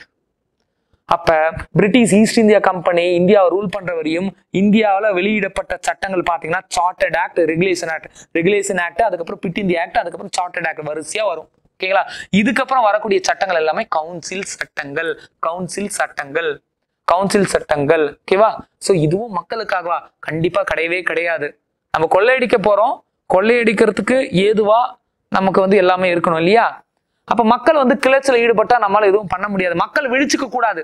அப்ப மக்களுடைய பிரச்சனைகள் எப்பெல்லாம் வந்து தலை தூங்குதோ, மக்களுடைய பிரச்சனைகள் எப்பெல்லாம் அதிகமாகுதோ, அந்த பிரச்சனைகளை தற்காலிகமா சரி செய்ய, மக்களுடைய பிரச்சனைகளை தற்காலிகமா வந்து சரி செய்யறதுக்காக இது போல கவுன்சில் சட்டங்கள் அவ்வப்போது வெளியிடப்பட்டது. மக்களுடைய பிரச்சனைகள் எப்படி வந்து இங்கிலாந்து ராணிக்கு தெரியும், எப்படி இங்கிலாந்து அரசாங்கத்துக்கு தெரியும்? அதனாலேயே வந்து என்ன பண்றாங்க, ஒரு டீமை ஃபார்ம் பண்ணி மக்களுடைய சபை இருக்கக்கூடிய ஒரு அமைப்புகளை வந்து உருவாக்குங்க அப்படின்றத சொல்றாங்க. அங்கங்க அமைப்புகள் வந்து ஆல்ரெடி வந்து இருக்கு. அத்தனை அமைப்பும், அத்தனை சிறு சிறு அமைப்பும் ஒண்ணு சேர்ந்து 1885 இந்திய தேசிய காங்கிரஸ் உதயமானது. அந்த இந்திய தேசிய காங்கிரஸ் என்ன பண்ணுது அப்படின்னா, மக்களுடைய பிரச்சனைகள் எல்லாத்தையும் ஒண்ணு சேர்த்து அதை பிரிட்டிஷ் கிட்ட அட்ரஸ் பண்றாங்க, தெரிவிக்கிறாங்க. அப்ப இவங்க வந்து என்ன பண்றாங்க, கொஞ்சம் அமைதியாவே இருக்காங்க. யாரு? பிரிட்டிஷ். ஓகேங்களா? ஏதோ ஒரு கட்டத்துல பலூன்ல காத்து ஊதிக்கிட்டே இருக்கும்போது ஏதோ ஒரு கட்டத்துல வெடிக்குது இல்லையா? அப்ப இந்த பிரஷரை தாண்டி போச்சுன்னா வெடிச்சிடும். அந்த பிரஷரை சொல்லக்கூடியதுதான் யாரு? இந்த காங்கிரஸ். ஆமா, நாங்க வந்து ரொம்ப கோபத்துல இருக்கோம், அது சொல்றதுக்கு காங்கிரஸ் வேணும். ஓகேங்களா? அந்த பிரஷரை காட்டக்கூடிய ஒரு அளவிடா காங்கிரஸ் வந்து இருக்காங்க. அந்த பிரஷர் அந்த குறிப்பிட்ட லிமிட்டை தாண்டி போயிடுச்சுன்னா வெடிச்சிடும். 1857 ரிவோல்ட் வந்துடும். அதை வரவிடக்கூடாது. அந்த பிரஷர் குறிப்பிட்ட லெவலை தாண்டறதுக்கு முன்னாடியே செக்ரட்டரி ஆஃப் ஸ்டேட்டும் வைஸ்ராயும் இந்த ரெண்டு குழுவும் ஒன்று சேர்ந்து இந்தியாவுக்கான கவுன்சில் ஆக்டை ரிலீஸ் பண்ணிட்டே இருப்பாங்க இதுக்கப்புறம். அப்ப இதுக்கு முன்னாடி 20 வருஷத்துக்கு ஒரு வாட்டி சார்ட்டர்ட் ஆக்ட் வந்தது இல்லையா? இப்ப அது மாதிரி கால அளவு இருக்கான்னு கேட்டா இல்ல, தேவைக்கு ஏத்தா போல. ஓகேங்களா? அந்த நேரத்துல இந்தியாவுடைய டிமாண்ட் இந்த இந்திய தேசிய காங்கிரஸ் வாயிலாகவும் பிற்காலத்துல நிறைய கட்சிகள் வந்து உருவாகும், முஸ்லீம் லீக் வாயிலாகவும் அவங்க என்ன டிமாண்டை வைக்கிறாங்களோ அந்த டிமாண்டை சாட்டிஸ்ஃபைட் பண்ணக்கூடிய விதமா இவங்க என்ன பண்ணுவாங்க, சட்டங்களை ஏற்றுவாங்க. இப்படிதான் சட்டங்கள் வந்து உருவாச்சு. அப்ப இந்த சட்ட புத்தகம்னாலே அது வந்து மக்களுடைய உரிமையை பாதுகாக்கக்கூடிய புத்தகம் தான் அப்படின்னு வந்து எடுத்துக்க முடியாது. இந்தியாவுடைய சட்ட புத்தகம் 1950களில் நடைமுறைப்படுத்தப்பட்ட அந்த சட்ட புத்தகம் மட்டும்தான் மக்களுடைய நலனுக்காக வந்து உருவாக்கப்பட்டது. அப்ப இதுக்கு முன்னாடி இருக்கக்கூடிய வரலாறுலாம் பாருங்களேன். ஓகேங்களா? நம்ம கொஸ்டின் வந்து எடுத்திருக்கோம். அக்ரிமெண்ட் போடுறாங்கப்பா, அவுரி பயிரை வந்து விளைவிக்கிறதுக்கு அக்ரிமெண்ட் போடுறாங்க. அந்த அக்ரிமெண்ட் படி நடந்துக்கல அப்படின்னா மக்களுக்கு வந்து துன்புறுத்துறாங்க. அப்ப இது மக்கள் நல அரசா? இல்லவே இல்லையே. ஓகேவா? அப்ப சட்டம்ன்றது அந்த நோக்கத்தை பொறுத்து மாறும். அங்க தலைமை பொறுப்புல யார் இருக்காங்களோ அந்த தலைமை பொறுப்புல நம்மவர்கள் இருந்தா நமக்கான நல்ல சட்டங்கள் கிடைக்கும். தலைமை பொறுப்புல அயல்நாட்டவன் இருந்தா அவனுக்கான சட்டங்கள். அந்த நேரத்துல நம்ம கோபிக்க கூடாதுன்றதுக்காக நம்மள ஆசுவாசப்படுத்த அப்பப்ப சில சட்டங்களை வந்து வெளியிடலாம். அப்ப கான்ஸ்டிடியூஷனே வந்து மாறுது இல்லையா? சோ இதெல்லாம் வந்து என்ன, கான்ஸ்டிடியூஷனுடைய படிநிலைகள். இப்ப வந்து பார்க்கலாம். அப்ப செக்ரட்டரி ஆஃப் ஸ்டேட், அதாவது என்ன, அயலுறவு செயலர் வந்து இருக்காரு, அதே போல வைஸ்ராய் வந்து இருக்காங்க. இந்தியாவுக்குள்ள வைஸ்ராய் வந்து என்ன இருக்காங்க. ஓகேங்களா? அப்ப இவங்களுடைய மூலியமா என்னென்ன உருவாகுதுன்றத பார்க்கலாம்.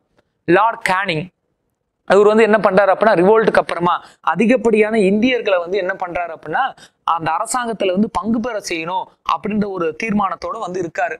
அந்த தீர்மானத்துடைய வெளிப்பாடு தான் 1861 உருவான கவுன்சில் ஆக்ட், கவுன்சில் சட்டம் 1861. இந்த கவுன்சில் சட்டத்துல தான் என்ன பண்றாங்க அப்படின்னா இந்தியர்கள் நிறைய பேரை வந்து என்ன பண்றாங்க, சட்டம் இயற்றக்கூடிய அவை, லெஜிஸ்லேட்டிவ் கவுன்சில் சொன்னோம் இல்லையா, அந்த லெஜிஸ்லேட்டிவ் கவுன்சில் வந்து சேர்க்கிறாங்க. அப்படி 3 பேரை வந்து சேர்த்தாங்க. அந்த 3 இந்தியர் யார் அப்படின்னா தினகர் ராவ், பனாரசுடைய அரசன், பாட்டியாலுடைய அரசன். இந்த 3 பேரை வந்து என்ன பண்றாங்க, சட்டம் இயற்றக்கூடிய அவையில சேர்க்கிறாங்க 1861 காலகட்டங்கள்ல. ஓகேங்களா? 1861 காலகட்டங்கள்ல இங்க ரொம்ப முக்கியமான ஒரு விஷயம் வந்து பார்க்கணும். 1773 முதல்ல மையப்படுத்தப்பட்ட ஒரு அரசாங்கத்தை உருவாக்க முயற்சி செய்யறாங்க.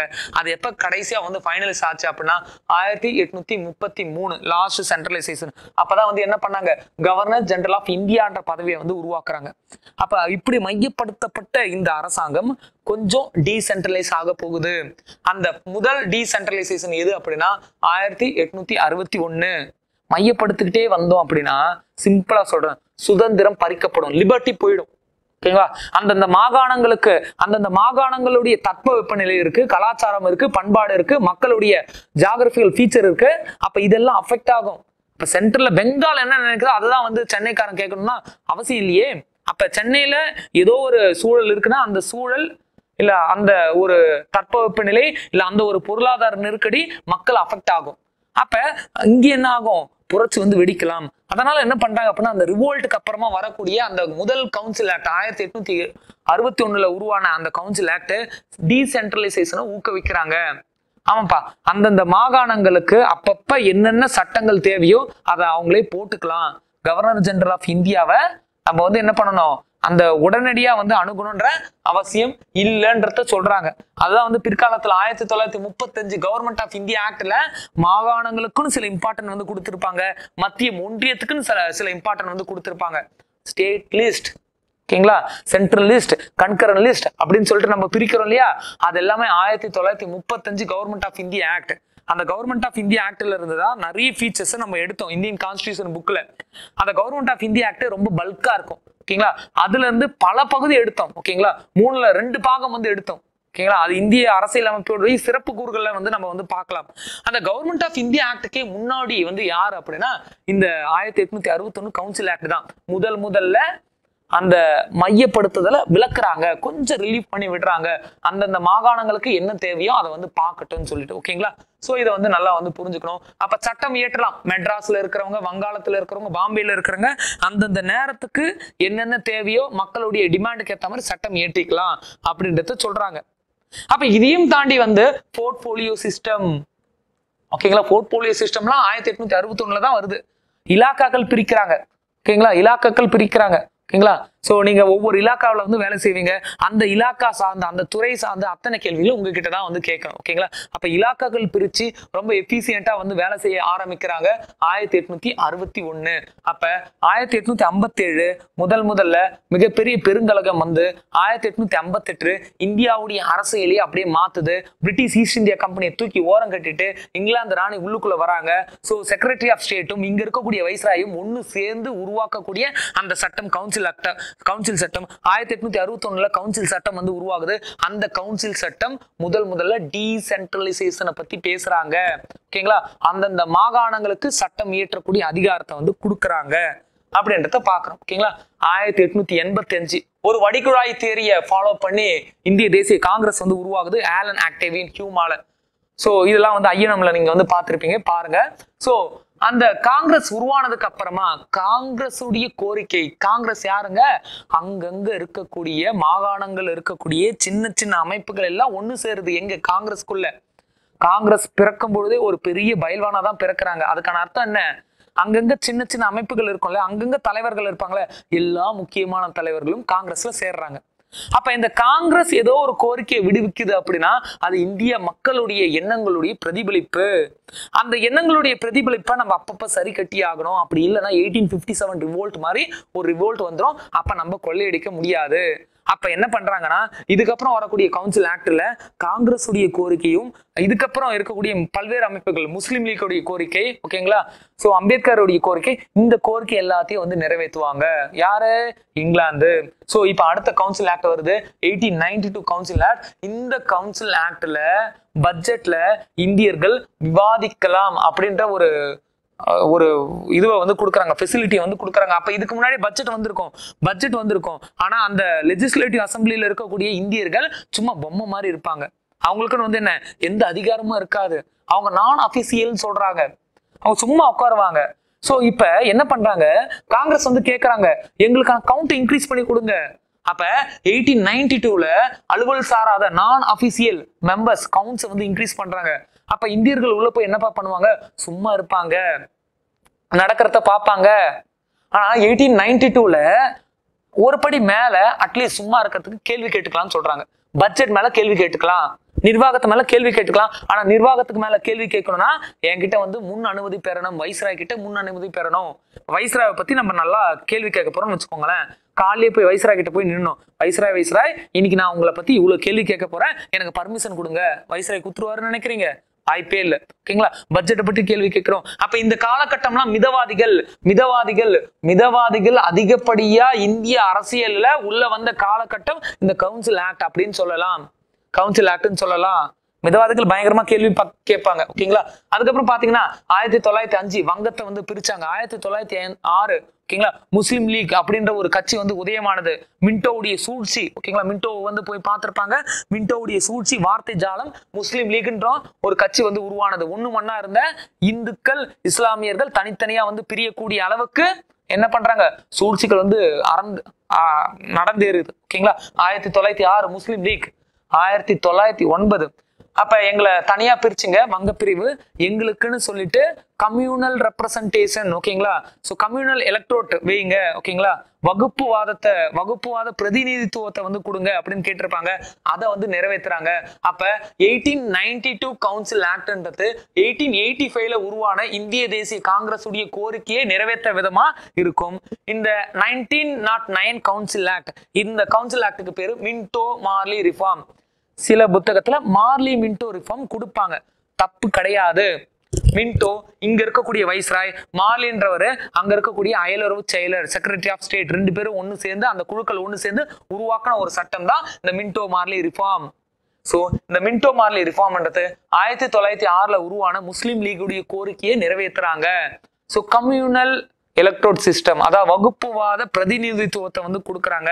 அதனால்தான் இந்த மின்டோவை என்னன்னு சொல்றாங்க, வகுப்புவாத பிரதிநிதித்துவத்துடைய தந்தை அப்படின்னு வந்து சொல்றாங்க. செப்பரேட் கம்யூனல் எலக்ட்ரோட் அப்படின்னா என்ன sir?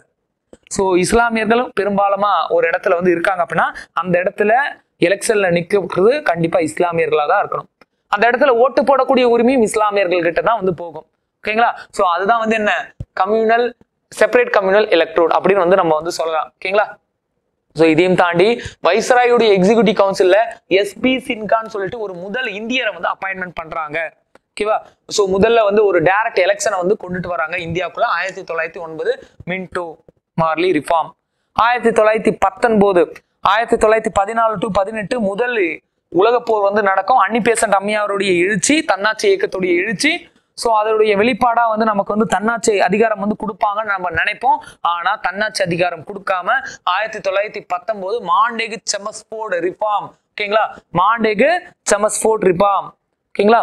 So Minto Marley, Minto இங்க இருக்கக்கூடிய ஆளா, இங்க Montagu செமஸ்போர்ட், Montagu secretary of state, செமஸ்போர்ட் இங்க இருக்கக்கூடிய ஆளு. ஓகேங்களா. சோ இந்த மாண்டேகு செமஸ்போர்ட் வந்து என்ன பண்றாங்க அப்படின்னா ஒரு ரிஃபார்மை வந்து கொடுக்குறாங்க, ஒரு இதுவை வந்து கொடுக்குறாங்க. என்ன பண்றாங்க, நம்ம கேட்டது தன்னாட்சி, ஆனா இவங்க கொடுக்கறது இரட்டை ஆட்சி. அது என்ன சார் இரட்டை ஆட்சி?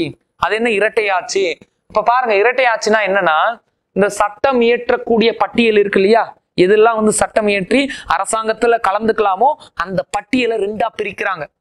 அந்த ஒன்றிய பட்டியல் சொல்லக்கூடிய மைய பட்டியல், மாகாண பட்டியல். மாகாண பட்டியல்னா மாநில பட்டியல். இந்த மாகாண பட்டியல பெரிய லிஸ்ட் வந்து நிக்குது. அந்த லிஸ்ட ஃபர்தரா ரெண்டா பிரிக்கிறாங்க. அந்த லிஸ்ட் எப்படி பிரிக்கிறாங்க அப்படின்னா ஒதுக்கப்பட்ட துறைகள், மாற்றப்பட்ட துறைகள். அதாவது ரிசர்வ்டு லிஸ்ட், டிரான்ஸ்ஃபர்டு லிஸ்ட். அந்த ரிசர்வ் லிஸ்ட்ல நல்லா பவர்ஃபுல்லா இருக்கக்கூடிய தொகுதிகள் எல்லாத்தையும் தனக்கு கீழே வச்சுக்கிறாங்க. அந்த தொகுதிகள் எல்லாத்தையும், அந்த பட்டியல் எல்லாத்தையுமே யாரு ஆட்சி செய்ய போறா, அதுல சட்டம் இயற்றதா இருக்கட்டும், அந்த இயற்றப்பட்ட சட்டத்தை நிர்வகிக்கிறதா இருக்கட்டும், இது எல்லாத்தையும் பண்ணக்கூடியது யார் அப்படின்னா ஆளுநர். காவல்துறையா இருக்கலாம், சிறைச்சாலையா இருக்கலாம், நீதித்துறையா இருக்கலாம். இது போல பவர்ஃபுல்லான சில தொகுதிகள் எல்லாத்தையும் யார் வச்சுக்கிறாங்க, இந்த ஒதுக்கப்பட்ட துறைகள் எல்லாத்தையும் யார் வச்சுக்கிறாங்க, கவர்னர் வச்சுக்கிறாங்க. காவல்துறை அவங்க கிட்ட இருந்தா தானே சுதந்திரத்துக்காக போராடக்கூடிய தலைவர்களை வந்து தூக்கி உள்ள போட முடியும். ஓகேங்களா. நீதித்துறை அவங்க கிட்ட இருந்தா தானே நீதித்துறை வளைஞ்சு கொடுக்கும் ஆங்கிலேயர்களுக்காக. சோ ஆங்கிலேயர்களுடைய கண்ட்ரோல்ல, கவர்னருடைய கண்ட்ரோல்ல முக்கியமான துறைகள் இருக்கு. முக்கியத்துவம் இல்லாத பல துறைகளை வந்து எங்க பண்றாங்க அப்படின்னா அங்க மாகாணத்துல இருக்கக்கூடிய சிஎம்க்கு கொடுக்குறாங்க. அப்ப சிஎம்ன்ற ஒரு பதவி வந்து உருவாக்கப்படுது. அப்ப இந்தியாவில எலெக்ஷன் முதல்ல எலெக்ஷனை வந்து கொண்டுட்டு வராங்க. யுனிவர்சல் அடல்ட் பிரான்சஸ், வயது வந்த வாக்குரிமை கொண்ட அத்தனை பேரும் வந்து ஓட்டு போடலாமான்னு கேட்டா அப்படிலாம் போட முடியாது. டாக்ஸ் பே பண்றாங்க. சில முக்கியஸ்தர்கள் மட்டும் ஓட்டு போடக்கூடிய ஒரு தேர்தல் நடக்கும் அப்படின்றத சொல்றாங்க.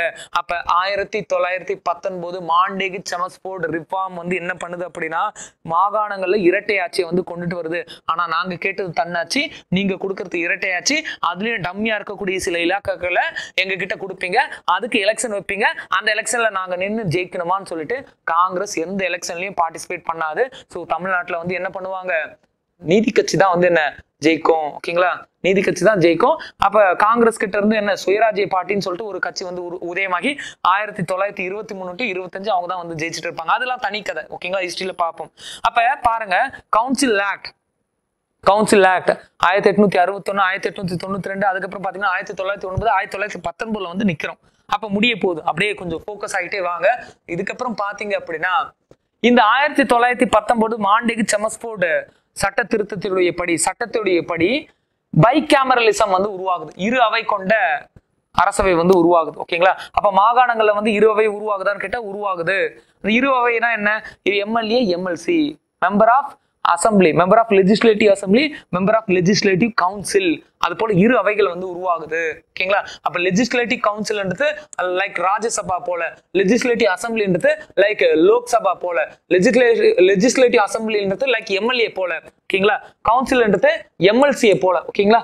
அப்ப இரு அவை வந்து என்ன உருவாக்குறோம். பைகேமரலிசம் எப்ப இந்தியாவுக்குள்ள வந்ததுன்னா 1919. இந்த ஆன்சர் மட்டும் டிக் பண்ணிட்டு வந்தா போதும். ஓகேவா? இதையும் தாண்டி இன்னைக்கு நம்ம எல்லாரும் டிஎன்பிஎஸ்சி, யூபிஎஸ்சி எல்லாமே வந்து படிக்கிறோம் இல்லையா? அந்த குடிமை பணியாளர்களுக்கான தேர்வாணையத்தை 1926 உருவாக்குறதுக்கு அடித்தளமா இருந்தது 1919 மாண்டேகு செமஸ்போர்ட் ரிஃபார்ம். இப்ப எல்லாமே கொஸ்டின் ஏரியா. ஆமா, கொஸ்டின் ஏரியா தான். குரூப் 4க்கு இவ்வளவு படிக்கணுமா? கண்டிப்பா நான் அப்படி சொல்லவே இல்லை. இதெல்லாம் ஒரு புரிதல். அப்ப இந்த புரிதலோட பார்த்துட்டு வரும்பொழுது மட்டும்தான் உங்களுக்கு 1935 ஏன் எம்என்ரா எங்களுக்கான அரசியலமைப்பு நிர்ணய சபையை உருவாக்குங்க அப்படின்னு கேட்டாருன்றது தெரியும். ஓகேங்களா? பார்ப்போம்.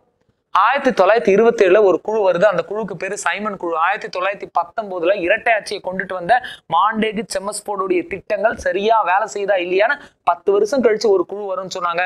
அது 2 வருஷத்துக்கு முன்னாடியே வருது. அந்த குழு தான் சைமன் குழு. அந்த சைமன் குழு வந்திருப்பாங்க. அதுல வந்து பஞ்சாப் சிங்கம் வந்து இறந்திருப்பாரு. அதெல்லாம் வந்து ஹிஸ்டரியில நீங்க பாப்பீங்க. சைமன் குழு என்ன ரெக்கமெண்ட் பண்ணுது? நம்ம வந்து நல்லது நினைச்சுதான் டயார்கியை கொண்டுட்டு வந்தோம். ஆனா டயார்கி நல்லது கிடையாது, டயார்கியை ஒழிச்சிடலான்னு போய் இங்கிலாந்துல போய் ரிப்போர்ட் கொடுக்குறாங்க சைமன் கமிஷன். அதையும் தாண்டி வந்து என்ன பண்றாங்க அப்படின்னா, இந்த மாகாண அரசு வந்து நல்லா இல்ல, அவங்களுக்கு நம்ம கொடுத்த இலாக்காக்கள் எல்லாம் ரொம்ப டம்மியா இருக்கு. அப்ப ஒரு பொறுப்புள்ள ஒரு உண்மையான ஒரு அரசியல் அதிகாரத்தை வந்து கொடுக்கணும். அப்ப மாகாணத்தை கொஞ்சம் மாத்தினோம், அந்த டயார்கியை வந்து ஒழிச்சிடலாம் அப்படின்றத வந்து சொல்றாங்க. அதையும் தாண்டி கம்யூனல் ரெப்ரசன்டேஷன் 1909 மின்டோ ரிஃபார்ம் சொன்னோம் இல்லையா? மின்டோ மார்லி முஸ்லிம்களுக்கு தனியா வந்து பிரதிநிதித்துவம் கொடுத்தாங்கன்னு, அதை வந்து என்ன பண்ணலாம், கண்டினியூ பண்ணலாம். அதுல வந்து தவறு இல்லை. ஃபெடரலிசம் வந்து கொடுங்க. நீங்க வந்து மாகாணத்தை மட்டும் பாக்குறீங்க, மத்திய மட்டும் பாக்குறீங்க. அப்ப வந்து மாகாண மத்தியெல்லாம் இல்லை. ஓகேங்களா? ABCDன்னு சொல்லிட்டு அந்த தொகுப்புகள் தான் வந்து இருந்தது. சில பகுதி வந்து என்ன மாகாணங்களா இருந்தது, சில பகுதி வந்து என்ன பிரிட்டிஷுடைய நேரடி கவனத்துல வந்து இருந்தது, சிலது வந்து பிரின்ஸ்லி ஸ்டேட்டா இருந்தது. அப்ப எல்லாருக்குள்ளயுமே ஒரு ஒத்துமை இருக்கணும், ஃபெடரலிசத்தை கொண்டுட்டு வாங்கன்னு சொல்லிட்டு இது போல பல்வேறு ரெக்கமெண்டேஷன் 1927 சைமன் அவர்கள் பரிந்துரைச்சாங்க. அப்ப சைமன் வந்து வரும்பொழுது அந்த குழுவுல ஒரு ஆள் கூட இந்தியர்கள் இல்ல. அப்ப இந்தியர்கள் இல்லாத இந்த குழுவே எங்களுக்கு வேண்டாம். எப்பா, உங்களுக்கு தேவையான அரசியல் அதிகாரத்தை, அந்த அரசியல் அதிகாரத்தை நிறைவேற்றிக்கக்கூடிய அரசியலமைப்பு புத்தகத்துல எழுதக்கூடிய தகுதி கூட உங்களுக்கு இல்ல. அந்த அரசியலமைப்பு புத்தகத்தை எழுதக்கூடிய தகுதி கூட இந்தியர்களுக்கு இல்ல அப்படின்னு வந்து என்ன பண்றாங்க, வைஸ்ராய் நம்மள வந்து கேலி பண்றாங்க. அதை கேட்டு கொதித்து எழுந்து மோதிலால் நேரு அவர்கள் ஒரு அவையை வந்து உருவாக்கி, அவர் உருவாக்கின அறிக்கை தான் நேரு அறிக்கை 1928.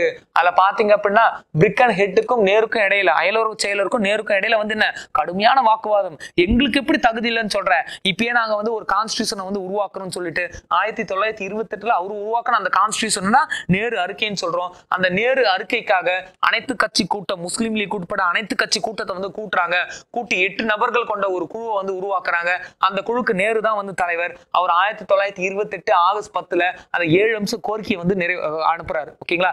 இதுதான் எங்களுடைய கான்ஸ்டியூஷன். அதுல எல்லாத்த பத்தியும் கொடுத்திருக்காங்க. ஃபண்டமெண்டல் ரைட்ஸ் வேணும், எஜுகேஷன் வேணும், எல்லாமே வந்து வேணும்ன்றத கொடுத்திருக்காங்க. ஓகேங்களா? ஆனா அவர் பண்ண ஒரே ஒரு தப்பு, எங்களுக்கு டொமினியன் அந்தஸ்து வந்து கொடுங்கன்ற மாதிரி வந்து கொடுத்திருப்பாங்க. 2 பேருக்கு வந்து பிடிக்காது. ஓகேங்களா? அலிஜின்னா வந்து என்ன இதை எதிர்த்து 14 அம்ச கோரிக்கையை வந்து விட்டுருப்பாரு. சோ மோதிலால் நேருடைய பையன் ஜவஹர்லால் நேரு டொமினியன் அந்தஸ்து எல்லாம் வேணாம்ப்பா, 1906 வங்கத்தை வந்து பிரிச்சப்ப தாதாபாய் நௌரோஜி என்ன வேணும், சுயராஜ்யம் வேணும்னு கேட்டுட்டாரு. ஓகேங்களா?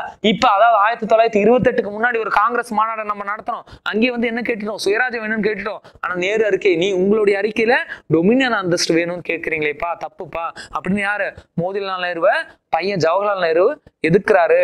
அப்ப கருத்து வேறுபாடு. அப்ப 1929ல நீ நினைக்கிறத சாதிப்பான்னு சொல்லிட்டு ஒரு காங்கிரஸ் மாநாடு, அந்த காங்கிரஸ் மாநாடுல பையன் ஜவஹர்லால் நேரு வந்து இருந்து என்ன சொல்றாருன்னா, நம்ம சுதந்திரம் அடைஞ்சாச்சு, பூர்ண சுயராஜ்யம் வந்து என்ன நமக்கு கிடைச்சாச்சுன்னு சொல்லிட்டு 1929 டிசம்பர்ல நடக்கக்கூடிய காங்கிரஸ் மாநாட்டுல தீர்மானம் நிறைவேற்றி 1930 ஜனவரி 26 அப்ப என்ன பண்றாங்க, ராவி நதிக்கரை ஓரத்துல மூவர்ண கொடியை ஏத்தி இந்தியா சுதந்திரம் அடைஞ்சிச்சுன்னு சொல்லிட்டு செலிப்ரேட் பண்றாங்க.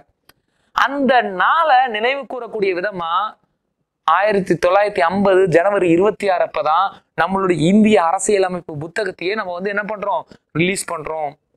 ஓகேங்களா? எல்லாராலையும் ஏத்துக்கொள்ளப்பட்டது அதுக்கு முன்னாடி நவம்பர் மந்த். ஓகேங்களா? பட் நடைமுறைப்படுத்தப்பட்டது 1950 ஜனவரி 26. அந்த நாளை வந்து நினைவு கூறக்கூடிய விதம். ஓகேங்களா? அப்ப இது எல்லாமே வந்து என்ன, ஹிஸ்டாரிக்கல் ஈவெண்ட். பூரண சுயராஜ்யம் 1930 to 30 ஜனவரி 26. அப்ப இதே காலகட்டத்துல சோ சைமன் கமிஷன் அறிக்கையை வந்து போய் அறிவிக்கிறாங்க. அறிவிச்சோன்னா சரி ஓகே, அப்ப செக்ரட்டரி ஆஃப் ஸ்டேட்டும் அங்க இருக்கக்கூடிய வைஸ்ராயும் ஒன்னு சேர்ந்து சட்டம் ஏற்றும் போது நிறைய மிஸ்மேட்ச் வந்து ஆகுது. அப்ப அவங்களுடைய கோரிக்கை என்ன, சைமன் குழுவிலே இந்தியர்கள் இல்லைன்னு சொல்றாங்க. ஓகே, இனிமே அடுத்த சட்டம் வந்து நிறைவேற்றலாம், அந்த சட்டத்தை பத்தி யோசிக்கலாம், ஆலோசனை செய்யறதுக்காக இங்கிலாந்துல ஆட்சியும் வந்து மாறிடுச்சு. ஓகேங்களா? இங்கிலாந்துல வந்து யாரு இருக்காங்க அப்படின்னா லேபர் பார்ட்டி இருக்காங்க. அவங்க வந்து என்ன ஓரளவு காலனி ஆதிக்கத்தில் இருக்கக்கூடிய நாடுகளுடைய நலனுக்காக வேலை செய்யறாங்க. 1930 ஆரம்பிச்சு 32ல வட்ட மேசை மாநாடுகளை நடத்துறாங்க. அதுல வைஸ்ராயுடைய அந்த குரூப் மட்டும் இல்லாம, அந்த செக்ரட்டரி ஆஃப் ஸ்டேட் உடைய குரூப் மட்டும் இல்லாம, இந்தியாவில் இருக்கக்கூடிய பிரதிநிதிகள் எல்லாரும் வாங்கன்னு சொல்லிட்டு அவங்கள உட்கார வச்சு பேசுறாங்க. அதுல அம்பேத்கருடைய கோரிக்கையை நிறைவேற்றுறாங்க. அப்ப உங்களுக்கு புரிஞ்சிருக்கும், 1909 நிறைவேற்றப்பட்ட மின்டோ மார்லி ரிஃபார்ம்ன்றது முஸ்லீம் லீகுடைய கோரிக்கை. ஓகேங்களா? 1892 நிறைவேற்றப்பட்ட அந்த கவுன்சில் ஆக்ட்ன்றது யாருடைய கோரிக்கை, நம்மளுடைய 1885 உருவாக்கப்பட்ட இந்திய தேசிய காங்கிரஸ் உடைய கோரிக்கை. இப்ப இந்த 3 வட்ட மேசை மாநாட்டிலையும் கலந்துகிட்ட அம்பேத்கருடைய கோரிக்கை எல்லாமே எங்க நிறைவேறும்னா 1935 உருவாக்கப்பட்ட கவர்மெண்ட் ஆஃப் இந்தியா ஆக்ட்ல வந்து கொண்டுட்டு வருவாங்க. பட் டிப்ரெஸ்ட் கிளாஸ் பீப்புளுக்கு எனக்கு ரிசர்வேஷன் வேணும் அப்படின்னு கேட்டிருப்பாரு. அந்த ரிசர்வேஷனை கேன்சல் பண்ணப்பா, ஆல்ரெடி இந்தியாவில் ஹிந்துஸையும் இஸ்லாமியர்களையும் பிரிச்சுட்டாங்க. இப்ப ஹிந்துஸ் கிட்ட இருந்து இன்னொரு பகுதியை வந்து பிரிக்க பாக்குறாங்கன்னு சொல்லிட்டு காந்தி உண்ணாவிரதம் இருந்து, அப்ப காந்திக்கும் அம்பேத்கருக்கும் இடையில போடப்பட்ட ஒப்பந்தம் தான் பூனா ஒப்பந்தம். ஓகேங்களா? பட் எது எப்படியா இருந்தாலும் 1935 கவர்மெண்ட் ஆஃப் இந்தியா ஆக்டை வந்து கொண்டுட்டு வராங்க. இந்த காலகட்டத்துல தான் யாரு கேட்கறாங்க, எம்என் ராய் வந்து கேட்கறாங்க. எம்என் ராய் என்ன கேட்கறாங்க அப்படின்னா 1934 எங்களுக்கான அரசியலமைப்பை நீங்க யாரு தீர்மானிக்கிறது? ஓகேங்களா? நீங்க வைஸ்ராய்ன்னு சொல்லிட்டு ஒரு குரூப் இருக்கீங்க, அப்புறம் செக்ரட்டரி ஆஃப் ஸ்டேட்னு சொல்லிட்டு ஒரு குரூப் இருக்கீங்க. நீங்க 2 பேரும் ஒண்ணு சேருவீங்க, சேர்ந்து சட்டத்தை எழுதுவீங்க. ஓகேங்களா? திடீர்னு ரவுலட் சட்டத்தை போடுவீங்க. நீங்க உருவாக்குற சட்டம் இல்லாம என்ன பண்ணுது, எங்களை ஏதோ ஒரு ரீதி அடிமைதான் படுத்துது. எந்த சட்டமாவது எங்களை வந்து முன்னேற்றிச்சுன்னு சொல்ல முடியுமா? யாரை வேணாலும் எப்ப வேணாலும் அரெஸ்ட் பண்ணலாம். யாரு ஒரு பர்டிகுலர் கம்யூனிட்டி இருந்தாலே வந்து தூக்கின்னு உள்ள போய் போட்டுருவீங்க. ஓகேங்களா? குற்றப்பரம்பரை சட்டம், அந்த சட்டம், இந்த சட்டம், அந்தந்த மாகாணங்கள்ல வந்து என்ன சட்டத்தை ஏற்றி எங்களுக்கான அடிப்படை உரிமைகளை நீங்க வந்து கெடுக்குறீங்க, எங்களை அடிமைப்படுத்துறீங்க. உங்க சட்டம் எங்களுக்கு வேண்டாம், எங்களுக்கான சட்டத்தை நாங்களே உருவாக்கி அந்த சட்டப்படி நாங்களே வாழ்ந்துக்கிறோம். அப்ப அந்த சட்டத்தை உருவாக்கக்கூடிய குழுவை உருவாக்கக்கூடிய அனுமதி எனக்கு கொடுங்க அப்படின்னு எம்என் ராய் வந்து கேட்கிறாரு. 1934 அவர் கேட்கக்கூடிய அதே காலகட்டம் 1935 தான் கவர்மெண்ட் ஆஃப் இந்தியா ஆக்ட் வருது. அந்த கவர்மெண்ட் ஆஃப் இந்தியா ஆக்ட் படிதான் ஏப்ரல் 1, 1935 ஆர்பிஐ வந்து ஃபார்ம் ஆகுறாங்க. சோ ஆர்பிஐ ஃபார்ம் ஆகுறாங்க. சோ இந்த சைமன் கமிஷனுடைய இரட்டை ஆட்சி வந்து சரியில்லைன்னு சொல்றாங்க இல்லையா, இரட்டை ஆட்சியை ஒழிக்கிறாங்க. 1935 இரட்டை ஆட்சியை வந்து ஒழிக்கிறாங்க. சோ இரட்டை ஆட்சியை ஒழிக்கிறதுனால காங்கிரஸ் எலெக்ஷன்ல பார்ட்டிசிபேட் பண்றாங்க 1937 வாக்குல. சோ மையப்பட்டியல், மாகாண பட்டியல், பொது பட்டியல் அப்படின்னு சொல்லிட்டு சென்ட்ரல், ஸ்டேட், கன்கரண்ட் லிஸ்ட்னு சொல்லிட்டு 3 லிஸ்ட்டை வந்து வெளியிடுறாங்க. நம்ம இந்தியன் கான்ஸ்டிடியூஷன் புத்தகம் இருக்கு இல்லையா, அது பெரும்பாலான கருத்துக்கள் 1935 கவர்மெண்ட் ஆஃப் இந்தியா ஆக்ட்ல இருந்து தான் கொண்டுட்டு வந்தோம். ஓகேங்களா? கவர்மெண்ட் ஆஃப் இந்தியா ஆக்ட்ல இருந்து தான் கொண்டுட்டு வந்தோம். ஓகேங்களா? சோ மாகாண பட்டியல் 54, மையப்பட்டியல் 59, பொது கன்கரண்ட் பட்டியல்ல 36 விஷயங்களும் வந்து இருந்தது. 1934 MN Rai, 1935 government of India act, 1935 அரசியல் நிர்ணய சபை வேணும்னு சொல்லிட்டு இந்திய தேசிய காங்கிரஸும் வந்து என்ன பண்றாங்க, டிமாண்ட் வைக்கிறாங்க. 1936ல லக்னோல நடந்த மாநாட்டுல நேரு வந்து என்ன சொல்றாரு, எங்களுக்குன்னு சொல்லிட்டு அரசியல் நிர்ணய சபையை நாங்க உருவாக்கி சட்டங்களை நாங்க வந்து ஏற்றிப்போம். அந்த அரசியல் நிர்ணய சபையில அந்த உறுப்பினர்கள் இருப்பாங்க இல்லையா, அந்த உறுப்பினர்களை கூட நாங்க யுனிவர்சல் அடல்ட் பிரான்சிஸ், வயது வந்தோர் வாக்குரிமை அடிப்படையில நாங்க தேர்ந்து எடுக்க போறோம் அப்படின்னு வந்து என்ன சொல்றாரு 1936. 1937ல பாசிப்பூர் மாநாடு, ஒரு வில்லேஜ்ல நடந்த காங்கிரஸ் மாநாடு, அந்த மாநாட்டிலையும் என்ன சொல்றாங்க அப்படின்னா அரசியல் நிர்ணய சபை. அப்ப நல்லா புரிஞ்சுக்கோங்க, 1934 ஆரம்பிச்சு 39 வரையும் ஓகேங்களா, வரிசையா இந்தியர்கள் வந்து என்ன கேட்கறாங்க, இனிமே உங்க சட்டம் எதுவும் எங்களுக்கு வந்து நம்பிக்கையை கொடுக்கல, உங்களுடைய கவுன்சில் சட்டமே வேண்டாம், எங்களை அப்பப்ப வந்து என்ன கோவப்படுத்தி அந்த கோபத்தை அடக்கக்கூடிய விதமா உங்களுடைய கவுன்சில் சட்டம் இருக்கு, அது எங்களுக்கு தேவையில்லை, எங்களுடைய சட்டங்களை நாங்களே இயற்றிக்கிறோம். அப்ப என்ன ஆச்சு, அப்ப தலைவர்களுக்கு சுதந்திரம் கிடைச்சிடும்ன்ற ஒரு நம்பிக்கை அதிகமாவே வர ஆரம்பிச்சாச்சு. பல்வேறு சூழல் இருக்குங்க. ஏன்னா 1939ல இரண்டாம் உலக போர் ஸ்டார்ட் ஆக போகுது. இரண்டாம் உலக போர் ஸ்டார்ட் ஆக போகுது ஓகேங்களா. ஹிட்லர் வந்து என்ன மிகப்பெரிய சக்தியா வந்து மாறிட்டு இருக்காரு. அப்ப இந்தியாவுக்கு எப்படியும் வந்து என்ன இண்டிபெண்டன்ஸ் கிடைச்சிடும். அதனால இவங்க காலகாலமா கேட்கறாங்க 1934 ஆரம்பிச்சு 39 வரையும் எங்களுக்கான அரசியல் நிர்ணய சபையை உருவாக்கி நாங்களே எங்களுடைய சட்டங்களை எழுதிக்கிறோம், எங்களுக்கான டீமை நாங்களே உருவாக்கிக்கிறோம், எங்களுக்கான சங்கத்தை நாங்களே உருவாக்கிக்கிறோம் அப்படின்னு கேட்கறாங்க. 1939 நவம்பர் 19 ஒரு ஆர்டிக்கல் ரிலீஸ் ஆகுது ஹரிஜன் பத்திரிகையில. அந்த ஆர்டிக்கலுடைய டாபிக் என்னன்னா ஒரே வழி. அந்த ஹரிஜன் பத்திரிகை யார் வந்து துவங்குறா, நம்மளுடைய காந்தி அவர்கள். 1932 பூனா பேக்ட் வந்து சைன் ஆயிருக்கும். அப்பதான் அவருக்கு தெரியுது டிப்ரெஸ்ட் கிளாஸ் பீப்புள், அதாவது ஸ்கெடியூல் பீப்புள் எவ்வளவு கஷ்டப்படுறாங்கன்னு தெரியும். அப்ப அதுல இருந்து அவருடைய அரசியல் பார்வை எல்லாமே டிப்ரெஸ்ட் கிளாஸ் பீப்புளுடைய வெல்ஃபேருக்காக ஓகேங்களா, ஹரிஜன் சபையை உருவாக்குறது, ஹரிஜன் பத்திரிகையை உருவாக்குறது, இதுல வந்து போக்கஸ் பண்ணிருப்பாரு. அந்த ஹரிஜன் பத்திரிகையில நவம்பர் 19 வெளிவந்த ஒரே வழி அப்படின்ற ஆர்டிக்கல்ல, அந்த ஆர்டிக்கல் மூலியமா காந்தியும் வந்து என்ன பண்ணிருப்பாரு, டிமாண்ட் வச்சிருப்பாரு.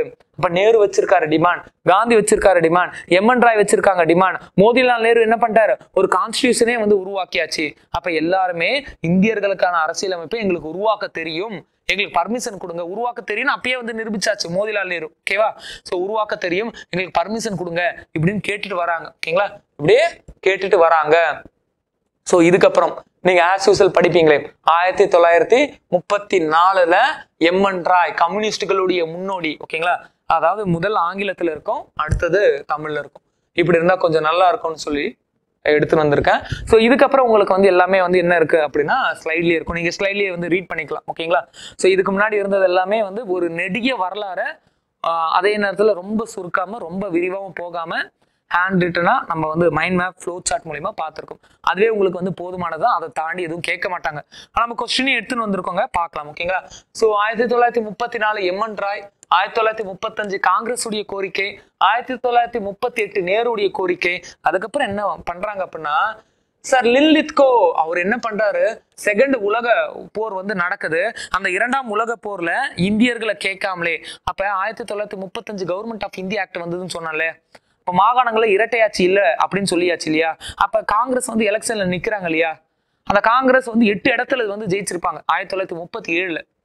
ஆனா 1939ல எந்த காங்கிரஸ் லீடரையும் கேட்காம பிரிட்டிஷ் என்ன பண்ணுச்சு அப்படின்னா எல்லா வீரர்களையும் செகண்ட் வேர்ல்டு வார்ல வந்து இன்வால்வ் பண்ணியாச்சு. அப்ப காங்கிரஸ்க்கு கடுமையான கோபம், காந்திக்கு கடுமையான கோபம். அப்ப காங்கிரஸ் அத்தனை மாகாணங்கள்ல இருந்து பதவி விலகுது. அப்ப இங்க காங்கிரஸ் தலைவர்கள் கோபத்துல இருக்கும் பொழுது அங்க இருக்கக்கூடிய வீரர்கள் முழு பவரோட சண்டை போட மாட்டாங்க, காங்கிரஸ் தலைவர்களை இப்படியா சமாதானப்படுத்தணும்னு சொல்லிட்டு லின்லித்கோ என்ன பண்றாரு அப்படின்னா ஆகஸ்ட் ஆஃபரை வந்து கொடுக்குறாரு, ஆகஸ்ட் சலுகையை வந்து கொடுக்குறாரு.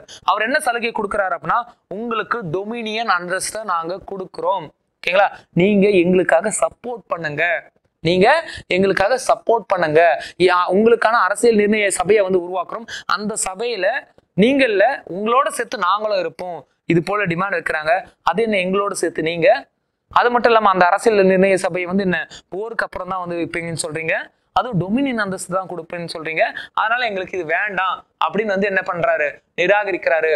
அதுக்கப்புறம் 1948 ஸ்டாபோர்ட் கிரிப்ஸை வச்சு ஒரு குழுவை வந்து அனுப்புறாங்க. சோ நேருடைய ஃப்ரெண்டு மூலியமா நேருவை சமாதானப்படுத்தக்கூடிய ஒரு முயற்சியில இங்கிலாந்து வந்து ஈடுபடுது ஓகேங்களா. அப்ப ஸ்டாஃபோர்ட் கிரிப்ஸ் குழு வந்து வருது. அந்த கிரிப்ஸ் குழு என்ன பண்றாங்க அப்படின்னா உங்களுக்கான அரசியல் நிர்ணய சபையை நீங்களே உருவாக்கிக்கோங்க, பிரச்சனை இல்லை, ஆனா எல்லாமே போருக்கு பிறகு அப்படின்னு சொல்றாங்க. அப்ப சண்டைக்கு அப்புறமா 1942ல நீங்க செம்மையா அடி வாங்கிட்டு இருக்கீங்க. யார்கிட்ட? ஜப்பான் கிட்ட. ஓகேவா? ஆசியாவில் இருக்கக்கூடிய ஒரு குட்டி நாடு உங்களை அடிச்சுன்னு இருக்கு. சோ இந்த நேரத்துல நீங்களே வந்து இருப்பீங்களான்னு தெரியல. சண்டைக்கு அப்புறம் எப்படி எங்களுக்கு ஒரு பேங்க் திவால் ஆயிட்டு இருக்கு. இந்த நேரத்துல நான் வந்து போஸ்ட் டேட்டட் செக் போட்டு கொடுத்தா என்ன ஆகும்? அந்த பேங்க் திவால் ஆயிட்டு நான் அந்த செக் திரும்பி கொடுத்தா பேங்கே இல்லாது. அப்ப பேங்கே இல்ல. உன் நாடு 1900 அந்த போர் முடியும் போது இருக்குமானே தெரியாது. அழிஞ்சு போற நிலைமையில இருக்க இந்த நேரத்துல எனக்கு இத மாதிரி ஒரு இது வந்து வேணுமா? இத மாதிரி ஒரு ஆஃபர் கொடுக்குறீங்களா? எனக்கு அந்த ஆஃபரே வேணாம்.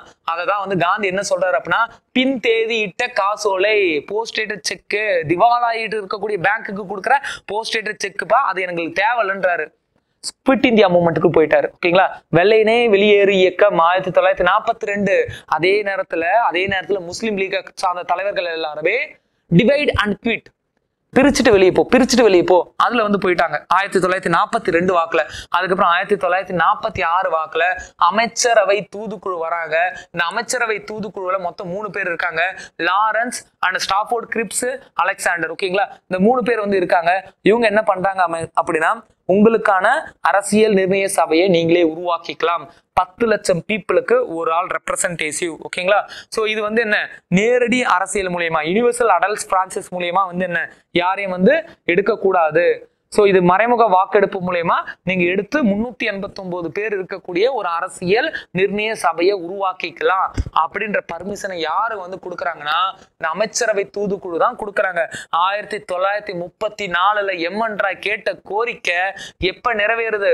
1946ல அமைச்சரவை தூதுக்குழு, இங்கிலாந்துல இருக்கக்கூடிய அமைச்சரவை, அங்கிருந்து வந்த அமைச்சர்களுடைய தூதுக்குழு தான் நம்மளுக்கு வந்து நிறைவேற்றி கொடுக்குறாங்க 1946ல.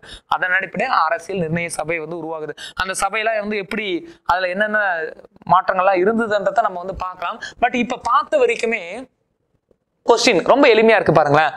டெமோக்ரசி எங்க இருந்து வந்தது? ஜனநாயகம் எங்க? கிரீஸ்ல இருந்து வந்தது, கிரேக்கத்துல இருந்து வந்தது. ஓகேங்களா? சோ கீழ்கண்டவற்றுள் இது நவீன கால அரசு. மாடர்ன் ஸ்டேட்னா என்ன அப்படின்னு கேக்குறாங்க. மக்கள் நல அரசு தான் மாடர்ன் ஸ்டேட். ஓகேங்களா? மக்கள் நல அரசு தான் மாடர்ன் ஸ்டேட். அரசாங்கத்துடைய 3வது முக்கிய தூண் வந்து எதுன்னு கேக்குறாங்க? ஜுடிஷியரி. ஓகேங்களா? லெஜிஸ்லேட்டிவ், எக்ஸிகியூட்டிவ், ஜுடிஷியரி அப்படின்னு சொல்லிட்டு 3 பார்த்தோம். 4வது தூணா வந்து என்ன? செய்தி மற்றும் விளம்பரம். ஓகேங்களா? சோ 4 தூணுமே ஜனநாயகம்ன்ற மாளிகையை வந்து விழாம வந்து பாத்துக்குது. இந்த 4 தூணுக்கு தேவையான புரோட்டோகால் எல்லாத்தையும் கொடுக்கறது தான் நம்ம அரசியலமைப்பு புத்தகம். அரசியலமைப்பு புத்தகம் வீக்கா இருந்ததுன்னு வச்சுக்கோங்களேன், இந்த 4 தூண்ல ஏதோ ஒரு தூண் உடைஞ்சிரும். ஓகேங்களா?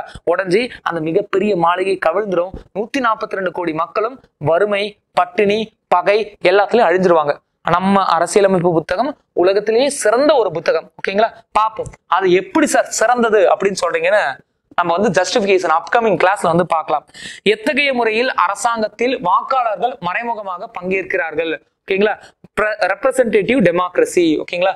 கொஸ்டின் எல்லாமே 1861 இந்திய குடிமை பணி சட்டத்தை கொண்டு வந்தவர் யாரு? ஓகேங்களா?